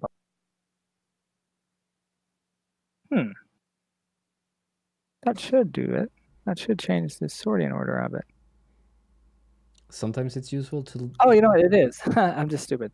It is 5, 6, 7. It is doing it. So previously it would go 1 through 5 and then 6 through 10 this way. So it is. It's snaking back and forth. I just like had a brain fart there for a second. So if I pop it back over, yeah, okay, 1 through 5, 6 through 10. All right, perfect. I was like, I know they'd made that work. So that's how you determine the sorting order. The only real difference on this one is when you bring it in, we don't know like what the matrix is going to be beforehand. So you do have to map these colors to tell it what it is. At some point, I think we'll probably figure out a better way to do that. But that's for now, you got to do that. So these other things are, these extra channels are in case kind of what we talked about before, where you know, maybe there's a dimmer channel like in there that we're not using. Like, so we could add this extra cell attribute and say, okay, you know, there is a dimmer in here, and we just want to make sure it's always sending 255. But you know, because when it's calculating this, like I guess step of output, like we're only using RGB. We can only sample RGB. We can't sample other colors, and this has come up a lot of times. Like if I have a fixture that's RGBA, why doesn't it use the A? Well, we don't know how much amber is required to make colors. So unless you have like a CIE chart and a super fancy formula for us that matches that exact fixture, like we can't know that because in computer graphics, everything's just RGB. We don't need ambers or whites or multiple blues to create colors. We only need 3. So you can do this stuff on your own, but however, like there is no magic formula to convert RGB to RGB amber or RGB white. Like it just doesn't exist. So you have to use a chart, and it would be something fairly complicated. That being said, there are generic formulas, but guaranteed they won't work for every case. So, but if you had RGB dimmer and you just wanted to send dimmer all the time, this is how you do it. If you had like per cell, there was an extra channel. And then if you had like a whole matrix fixture and you want to just make sure you're accounting for that in your channel step, you could do it here as well. And then, so that's the main idea of like kind of how this works. And then you can, I said, this kind of controls whether you're sending or receiving DMX. So one thing that I want to do before I go too much further actually is I'm actually going to I have a couple LED tube lights that I'm going to show like how I would send DMX data to those. But in this case, since it's going through my router and it's not on the same local PC, I actually have to change my plugin setting here to use the actual Ethernet card rather than just like kind of loop back internal. I want to make sure it's using that and not sending out something else. So that's something that has come up in the past for me. Is like I want to make sure that I'm sending to these things. It's only just normally you probably wouldn't have your fixtures on Wi-Fi, but because COVID and demo, like we're gonna do it. So I'd set. So what I actually have here, a couple of these like these are actually they're Voyagers. They're made by Digital Sputnik, and they're like insanely bright for my camera. And it's a it's like 83, I think, RGB nodes, and then it also has a temperature control, so it's got a 4th channel. And we can actually use these like in combination with pixel mapping to do some interesting just kind of lighting and various effects. So in kind of prep for this, like I already made one. So let me just make sure this is stopped. And so this pixel mapping one should have these in here. So here, you know, was just some like tests and stuff that I was doing earlier with a different setup. But these are these two. So I have 2 of these Voyagers, right? And so it's an 83 pixel thing, and it just makes a little strip like this. And that's actually what I'm going to use. So once I hit play, like you can already kind of see it working sort of. So obviously exposure settings, like, wow, Patrick, that doesn't look like it's doing anything. That doesn't look anything like it, right? So important things to note. Camera exposure still matters. But you can imagine like something like this for virtual production, right? Where you would have maybe several of these in front of your talent or kind of near them, and you can get this nice little scrolling effect as if like, oh, they're walking through a forest or whatever it happens to be. Now, a lot of times, like in entertainment, we just use these for effects, but especially in things like film and things like that, like this is extremely powerful because LED walls are extremely expensive. This thing is like $500. So I could buy a ton of these, get some nice, you know, glow and stuff from the front, and not have to build maybe that front arc whatever, or and you can use any different type of light for this kind of thing. But on the note of that exposure thing, we give you a master brightness control, so I can actually dim this sucker way down, and so then you might actually be able to see like a little more of like the finer like nuances like in the color, depending on what's going on. If you're seeing like some sort of like skipping or lagging, it's from sending ArtNet over Wi-Fi. I don't recommend that, but it's a pretty cool like effect that we can do with this. And the guys at, like I said, at Digital Sputnik were super nice to be able to send us a couple of these and play around with them. So so what I'll do, I'll just kind of, just for sake of example, we can go back to the logo, right? And then you can kind of see like the clearly defined like black regions, right, in here that you would get, from this being on here, right? So depending on where I move it, I'm going to get different, levels of what's happening. So, okay, that's super cool. Like I love it. What else can I do with this? So knowing that, this can be, either a texture, why couldn't we use a scene capture, right? So that's kind of what I would anticipate, most people are thinking if they're thinking virtual production. So if you notice the editor chugging, your eyes are not deceiving you. Having the pixel mapper open is quite heavy on the editor. Now, if you're running it in standalone or doing something like that, it's fine. It's literally just because it's drawing real. So just a note on that. If you're going to run this in virtual production and you intend to run this on an editor machine or something like that, like while you're doing other things, like be wary. Maybe put it in multi-user, maybe put it on another machine, because if you leave this window open and it's doing this and you're playing, and you will notice a considerable hit. So just as a side note. But for the sake of kind of what we're doing, so all I did is I'm using a regular scene capture. Let me get some water. Yeah.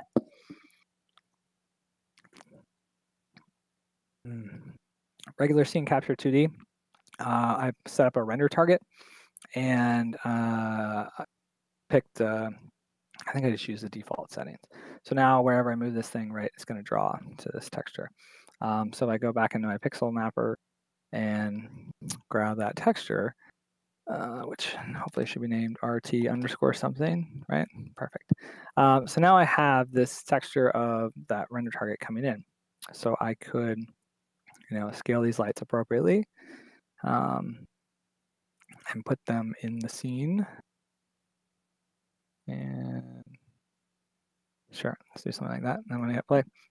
So now, I should get some light color that's going to match the scene coming from these. So one important thing to note about this is what you're doing as far as color temperature, color space, everything color matters.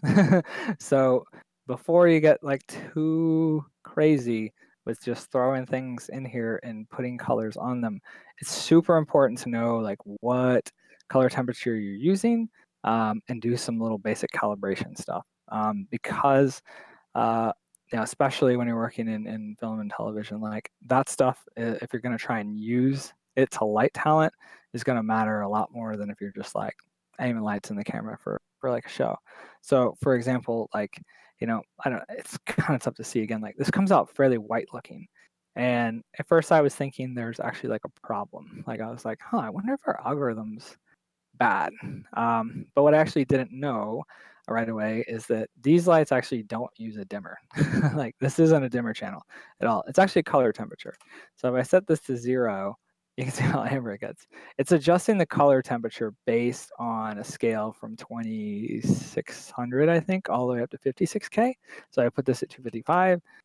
It's going to be at 56K. So it's literally sampling the exact same thing, but internally the light has a mechanism to determine color temperature.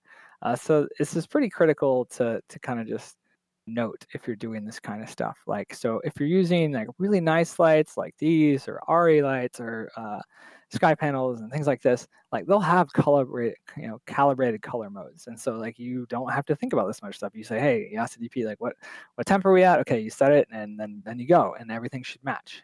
Because as I was talking to you about earlier, like I literally thought there was a problem, but then I kind of had to like look at my little chart here, and I was like, no, if you're 2600, like that's pretty amber, like that's actually pretty correct.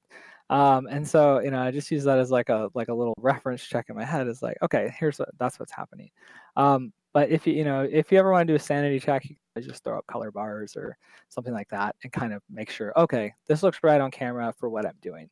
But other than that, it's pretty cool. So the cool thing about this, though, like as I said, is like, all right, so it's just using that scene capture. So if I were to go and go to my HDRI backdrop and swap this out for something that's a little more colorful, boom, we get the same effect from the light as well, because all it's doing is it's just going to render that scene capture here, and now we get this thing. So you can't see my one on the ground, but it's a little green looking, because I got two of them that that I have in here. So super powerful stuff. And actually, yeah, I'm moving the other one. Maybe this one. Right. So like depending on where it gets, like it's going to start to dim down considerably to kind of match what it's seeing, what is happening inside the scene. Right. So really fun stuff. And this is definitely something I think a lot of people have seen in other demos and stuff like that, where people have written this custom logic, and now we provide that just as an engine feature. So just I was thinking about it though, well, can I use this for other things too? Does it have to just be these things? And of course the answer is yeah, sure, why not?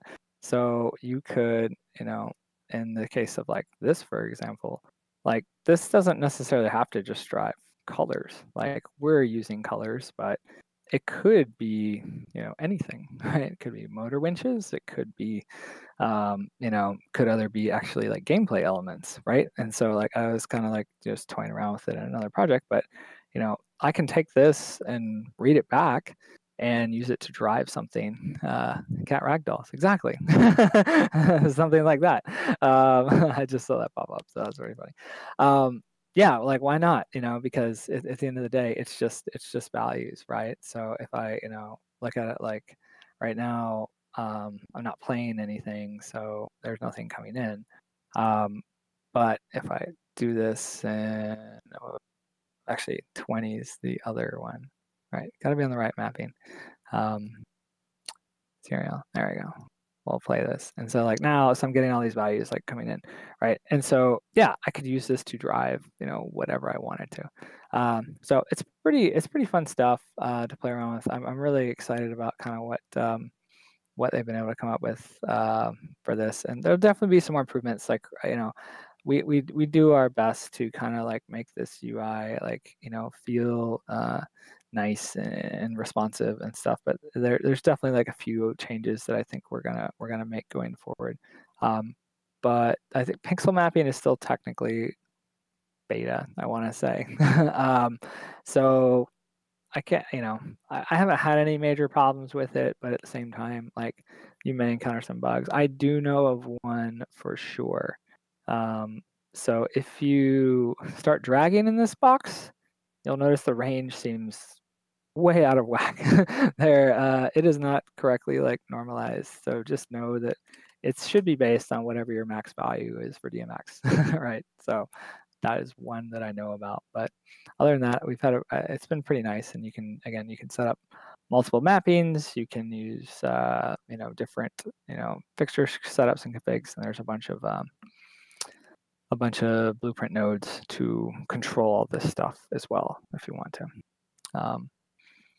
Cool. So how much time do we have left? We got some time. I do have a couple of questions I'd like to go through, but if you're good to stay on for another, I don't know, half hour or so. Yeah, sure, cool. Absolutely. Cool. Yeah, I kind of want to get as much of this out as possible. Yeah, let's do it. We're here. We're live. I get a knowledge dump. It's like, all right, like in the wild, see some people do some Yeah. cool stuff. So, Did you have anything left that you wanted to go through before we dive into the questions? Maybe just one other little thing, because I made a video a while back about how to control like other objects like with DMX, and that has changed somewhat in this version, and it's actually become much easier to do. So like just for the sake of it, I'll just create like just a regular like so I'll just call this DMX receive I before E, right. Still looks wrong. I don't know. So all we need in order to, look for a patch is a DMX component on it. But inside the graph, like I said before, we kind of had this like on protocol received, and there was all this kind of stuff on that you had to do. We've actually made it so much easier to just like receive information. So in the same I'm going to use the same node that we use inside the fixture as well. So I'm going to add a on fixture patch receive event. So what this is going to do is say, okay, like if the patch that we're looking for, like if this matches, like we're going to do some logic with it. And this is like has made everything like so much easier. I feel like to work with than the old way of doing things, because now we don't have to worry about filtering and like these other kinds of things. So if for example, like something that kind of has come up a decent amount of times is like, all right, we want to whatever we want to I don't know. I guess it depends. Like control something else with like RGB, right? So if I just like grab, like we'll just grab like simple LED par, right? And so now I have a patch that is associated with this. Now I can actually kind of do this nice like attribute map, and I can just do like a find. And I can say, hey, with the red, I want you to do some kind of logic here. And it's going to be based off whatever, the red channel is from here. And it's just so much easier than the other way of doing it. In my other video, I felt like it was so complicated, like to do this kind of stuff. But now we're just going to get like a float value out for whatever red is like for this particular patch. And so that's how like in the Octabeam like thing here, like, so if I gotta load up another show file. But somebody had asked me before, like, how are you actually controlling it? Because I did do like a little video where I was like, I want to have it fly up and down, right? And I was like, I want to control this, with DMX. So like on my little magic cue here, like I had some position, like some default things that I was doing with it. But like I wanted to be able to control like how does it go up and down and do this kind of stuff, right? So in order to do that, I had to kind of just be a little clever. Like, all right, I want to use just something simple that I know. So like red, green, and blue was kind of like what I came up with for that. And inside this control blueprint, like I use the same thing, right? So I'm using this on patch receive. I'm getting the values, and then I'm using red, green, and blue to do something else, right? So I use that to set my location, right? So here I'm just remapping the range because position could be anything. So I just wanted to match it to, something that could be useful.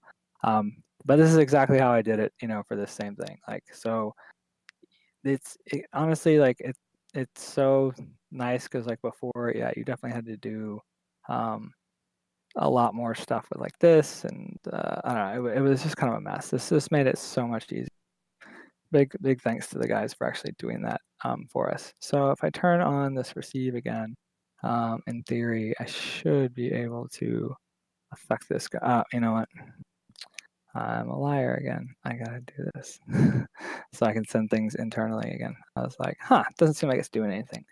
Right, so I had this default position for like this guy. But if I wanted to like move it, all I really did was just make like a red, green, and a blue for this guy. So then I could just like adjust where I wanted it to be in space. So I used 16-bit values so I could get a little more out of it.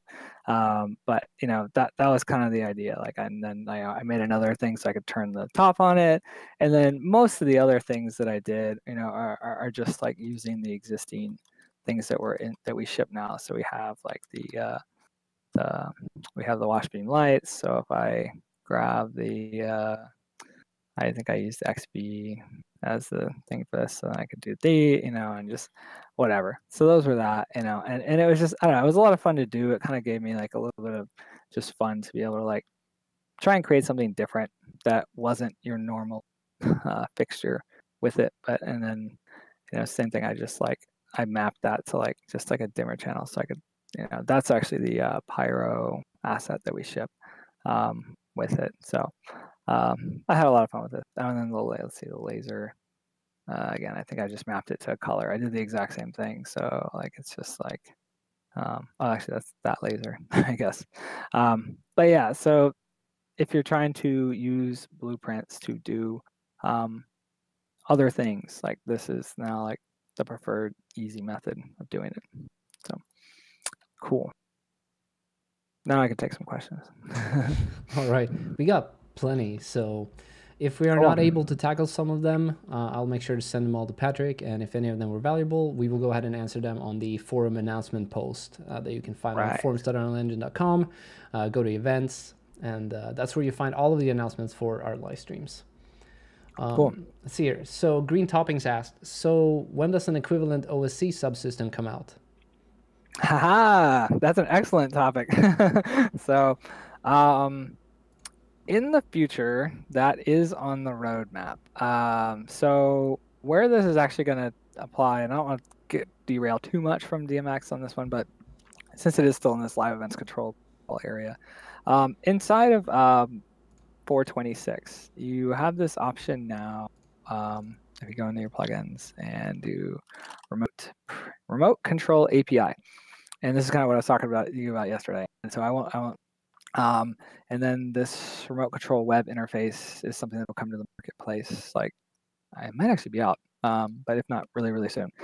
So this, what this gives you is this miscellaneous remote control preset. And so if I do remote control preset, 1, 2, 3, whatever it is, inside here, if I open one of these up, you'll kind of notice on the right-hand side, I get the option to expose properties or any object inside of Unreal. So let's just say it was I could expose its rotation, location, and whatever visibility. And so you get this kind of nice little like grouping of those properties. Then if I come out of edit, you lose the eyeballs. But then I can actually just use this as like a nice little hot control spot, which is kind of handy just by itself. But you can this actually becomes exposed to a web server as well. So inside my output log, it's probably bugging me about it somewhere in here that it's doing it. But this is also going to be the route in for OSC, hopefully MIDI and ArtNet DMX will also. So you'll be able to just quickly say, okay, I want to bind this position to this channel in ArtNet, or this channel in MIDI, or this float in OSC. So that is something that is kind of it is on our roadmap and on our radar.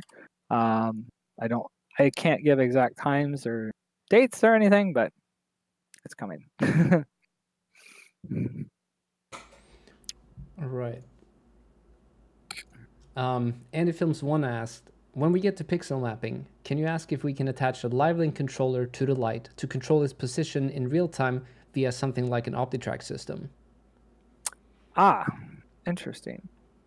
So I guess I'm a little bit confused about the pixel mapping part of that, because like pixel mapping, you kind of have the light based on like a location in the environment. So if you were to move like the scene capture, like I guess that would kind of pick up what's happening based on your movement.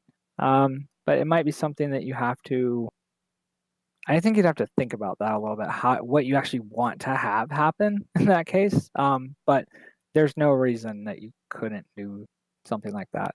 So yeah, I was just thinking in my head, I'm like, because if I just moved it slightly, like would I even be able to tell the difference? Like probably not, if it's like an environment, right?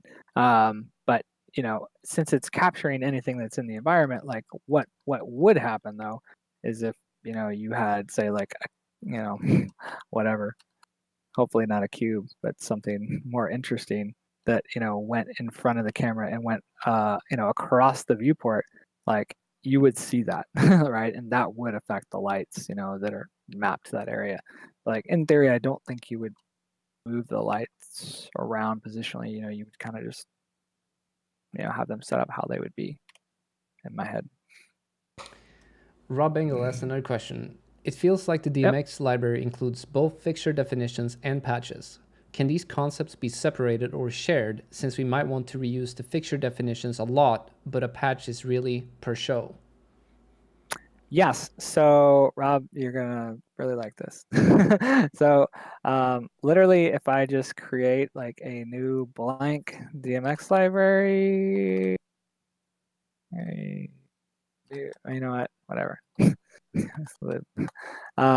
it's like completely blank here. I can actually just go in here and Control C, Control V, like from one to another. You can do it from different projects, and I've actually done it between different versions. And so, yes, so you can kind of keep these fixture definitions and drag them in from copy and paste from other projects if you want. We don't have our own system of specifying it though, because we kind of were hoping people would lean on GDTFs, honestly, if they want to use real world fixtures. So you probably just you create a GDTF for it, and there you go. But yeah, copy and paste for the win is exactly right. I was like, I had no idea if that would actually work initially, and it works in the same project. And literally, if I open up another instance of Unreal, I can just copy and paste into that one too. So it works pretty good. The amount of times I come across that the solution is Control C plus Control V has been surprising. I had my doubts because I did make in one case I may I just delete that guy, so I don't like with the magic panel, like that was a fairly annoying one to do the first time. I was like, gosh, I don't want to do it again, and so I just literally went and grabbed it and copied it and pasted it in another project. I was like, oh, that worked. All right, great, perfect, done. So cool.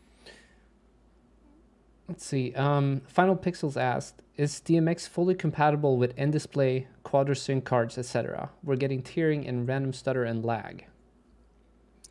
So I would be willing to say that has little to do with DMX and is likely to do with the lights themselves. Because like the actual DMX, it kind of depends. Like we're not synchronizing it over live link right now.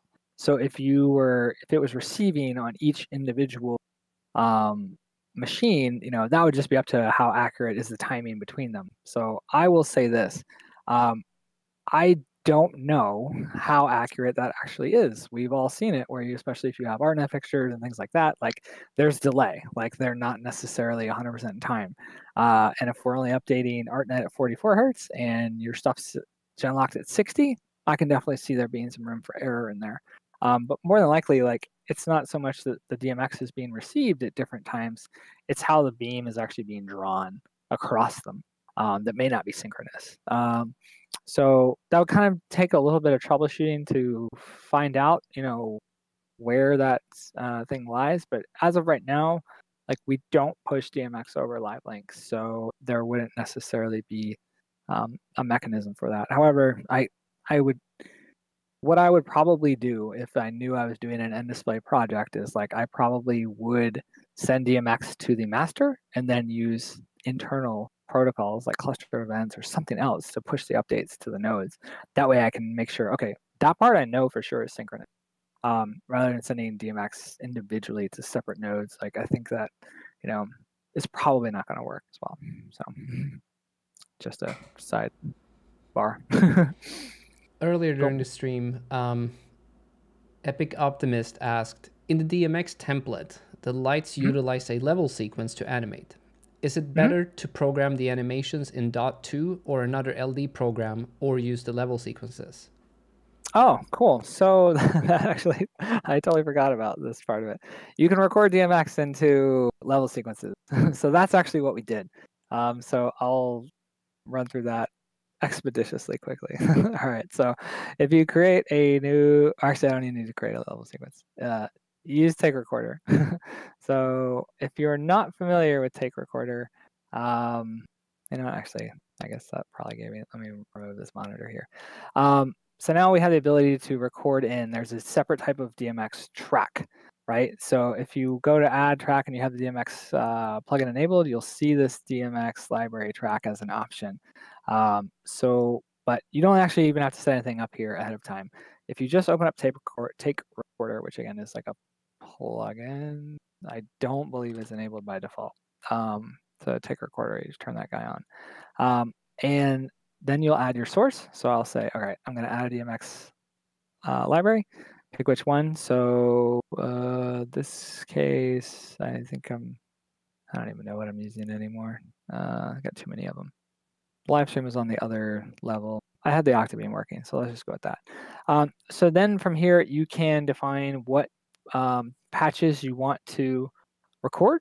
So you can either add them manually, which sounds like a big headache to me. Uh-oh. Oh, I don't think it like that.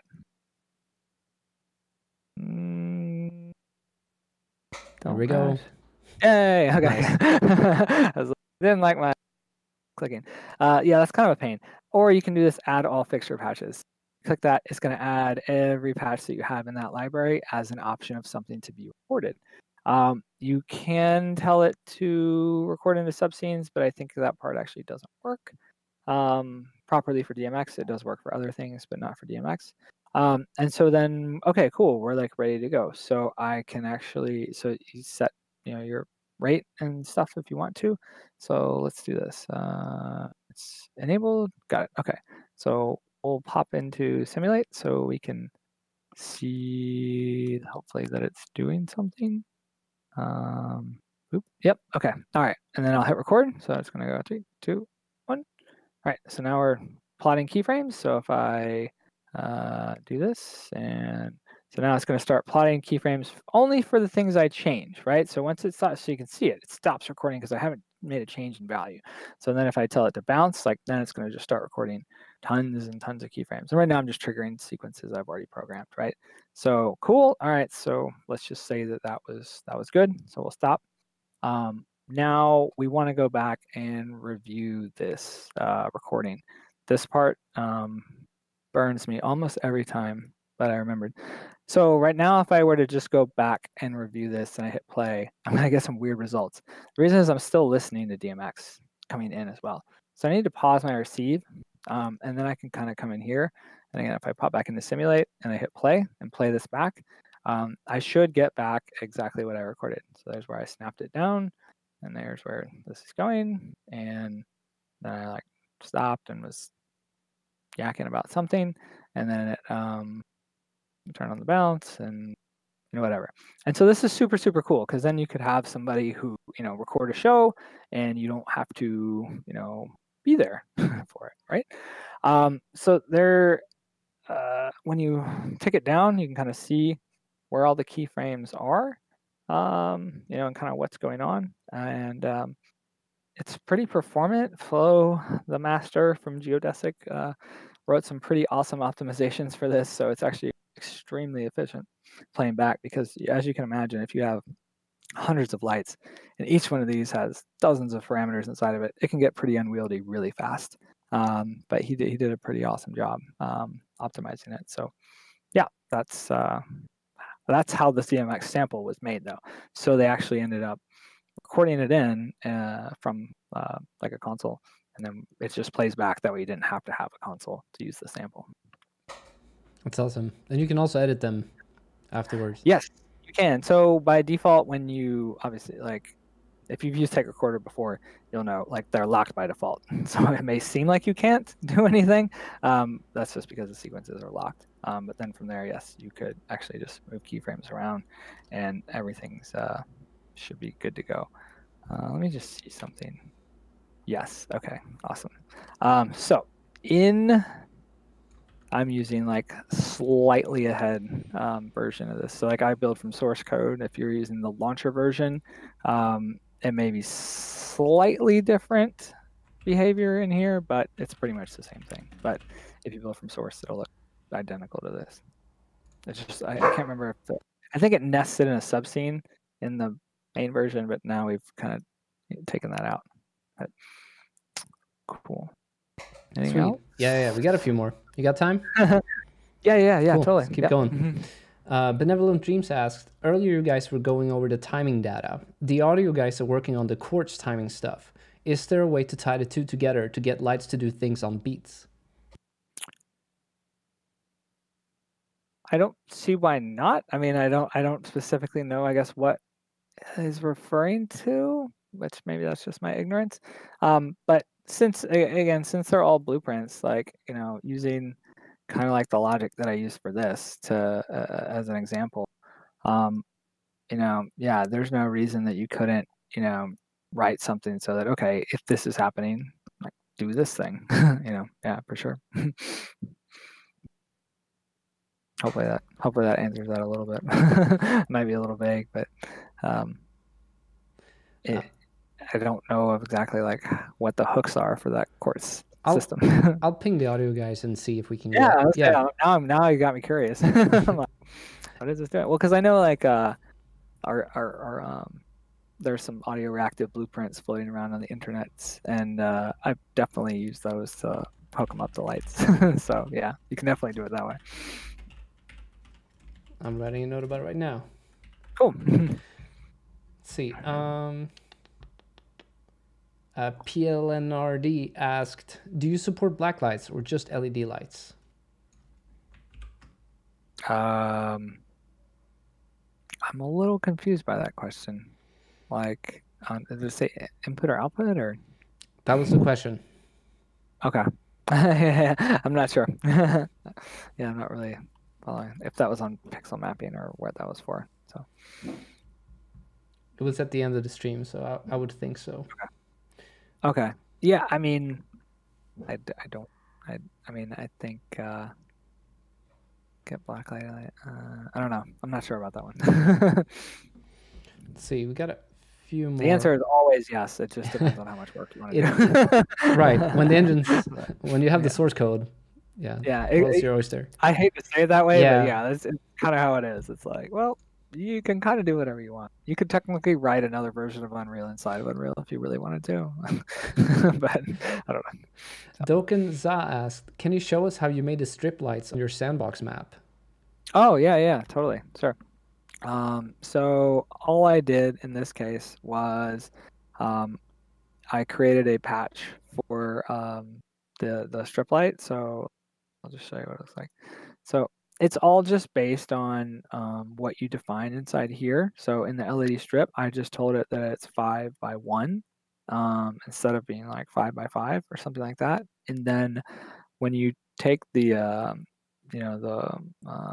static matrix light out of here, once you tell it what it is and then give it some dimensions, then you can generate the mesh, right? So I just told it that it's 300 by 20, right? But if I made it 20 by 20, it's going to, be this nice small little, all right. And if you don't like those things, well, a couple ways to fix it. Just pop into game mode. But so then you have like, see how they're like really skinny now? But yeah, so if I just grab that thing again and put it back to 300 and regenerate the mesh, then we got that again. So that's all it is. If you just gotta kind of, I guess, be cognizant of, is it this way or this way? Because it may affect like what you did in the patch, right? Like if you told it, okay, it's an X, it's 1 by, or it's 1X and by Y, you may want to have, have it go a different direction. That's how you do it. And they're pretty cool. Like actually, they're pretty nice looking. Grid21 asked, can you override the lighting program if you wanted to freestyle your DMX for an extra touch?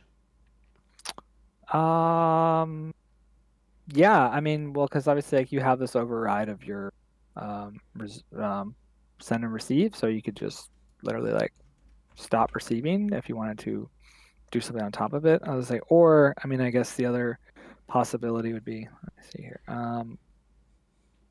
would just be like if you can always write some logic as well to kind of sit on top of it if you know, you because we have all kinds of blueprint nodes for like everything you would ever want DMX for the most part. So you could definitely like read the incoming signal and modify it in some fashion. Yeah, definitely. Then Drolis asked earlier, do the fixtures actually cast lights on other actors, and can it render without volumetrics, like an FOH system? You definitely could turn off the beams if you wanted to, yeah. So like the main reason that we have the beam shader is just because like internally, if you weren't using the beam shader, and you're using just like a default light, right? Let me go back to my ambient, yeah, my dark one. So if you just pull in like spotlight, for example, and we kind of I don't know. Well, anyway, I can just describe what I'm talking about. But like the beam itself coming out of a spotlight, like it is what determines like what it looks like is actually like the fog, right? It has nothing to do necessarily with the light part itself. Like, so you have to play with like grid pixel size and deal with atmospheric height fog and this kind of stuff. But like what we noticed was just, since that's what's driving it, there's no way to actually shape that currently. Like light functions don't affect fog. It only affects like what it hits. So that's why we have it. But if you don't want the beam to be shown and you just want to have it like just cast light, absolutely, you could just go into the blueprint and just literally remove the beam instance material and or just modify the shader to not draw that. So like actually like in my, not here, but in some of the other setups, like I've actually gone in and modified the master material. Let me see where light fixture materials master, beam master, right? So I mean, essentially, it's just going into this emissive, right? So I literally just put in like an inhibitive, right? Inhibit and multiply here and draw this guy in here and go like that, right? So now I have like a master inhibitive. So essentially, I just cut off the beam, right? Or I could put it to something very small so that it would not, draw as much beam and you get more stuff on the floor. Like that's totally valid as well. I'm gonna put it back though. See, I think that was the last question, and we are almost out of time here. Good. Well, that's really good. There were some other, I know y'all asked some other questions. If it's not related to the topic or sort of Patrick's expertise, then they unfortunately aren't, they don't get asked on the stream. So we get all the questions, yeah. But unless I know Patrick is potentially able to answer them, then just receiving a sorry, I don't know. It's not too interesting. That was great. Yeah. There's probably a lot of those because nobody knows everything. Unreal Engine 5, it's coming. Yeah. I don't know what else to tell you. Oh yeah. That's tough. Yeah, that's cool. So it's happened. Cool. I know everyone's excited. Patrick, thank you so much for coming on stream today. Chat, please give it up for Patrick. Spending quite a bit of extra time here as well, just answering all most of your questions. Super exciting. If you joined us from the start today, thank you so much for watching. We hope you enjoyed the stream. Make sure you give us some feedback in the survey. That will go ahead and drop the link in chat for y'all. Let us know what you'd like to see in the future, what kind of topics, as well as features and things that you'd like us to cover. Also, how we did, what we could do better, etc. Just go ahead and speak your, Speak your truth right in there. Cool. If you are new to the Unreal Engine community, make sure that you visit unrealengine.com. You can download the engine for free. It's right in the Epic Games Launcher if you already have that, and you can get started immediately.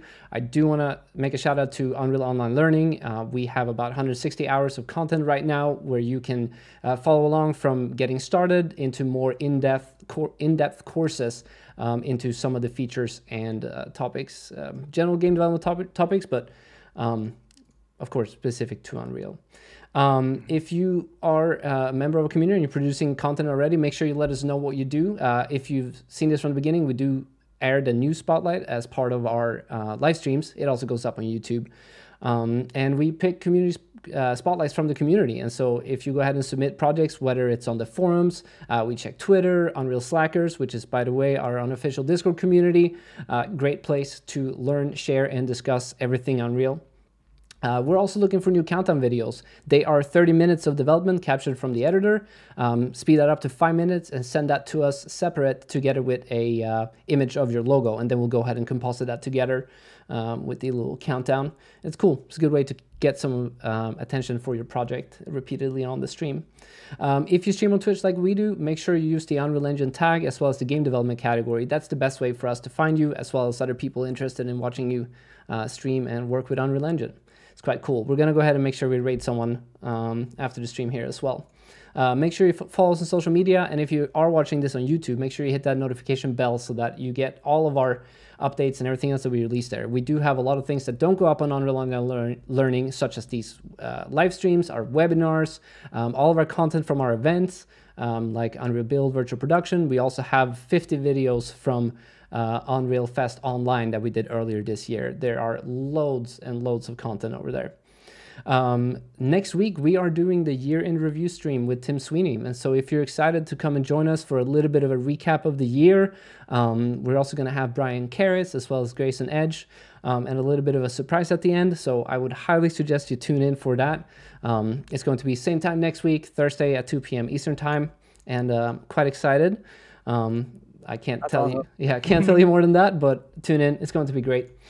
Patrick, anything else you'd like to leave our viewers with?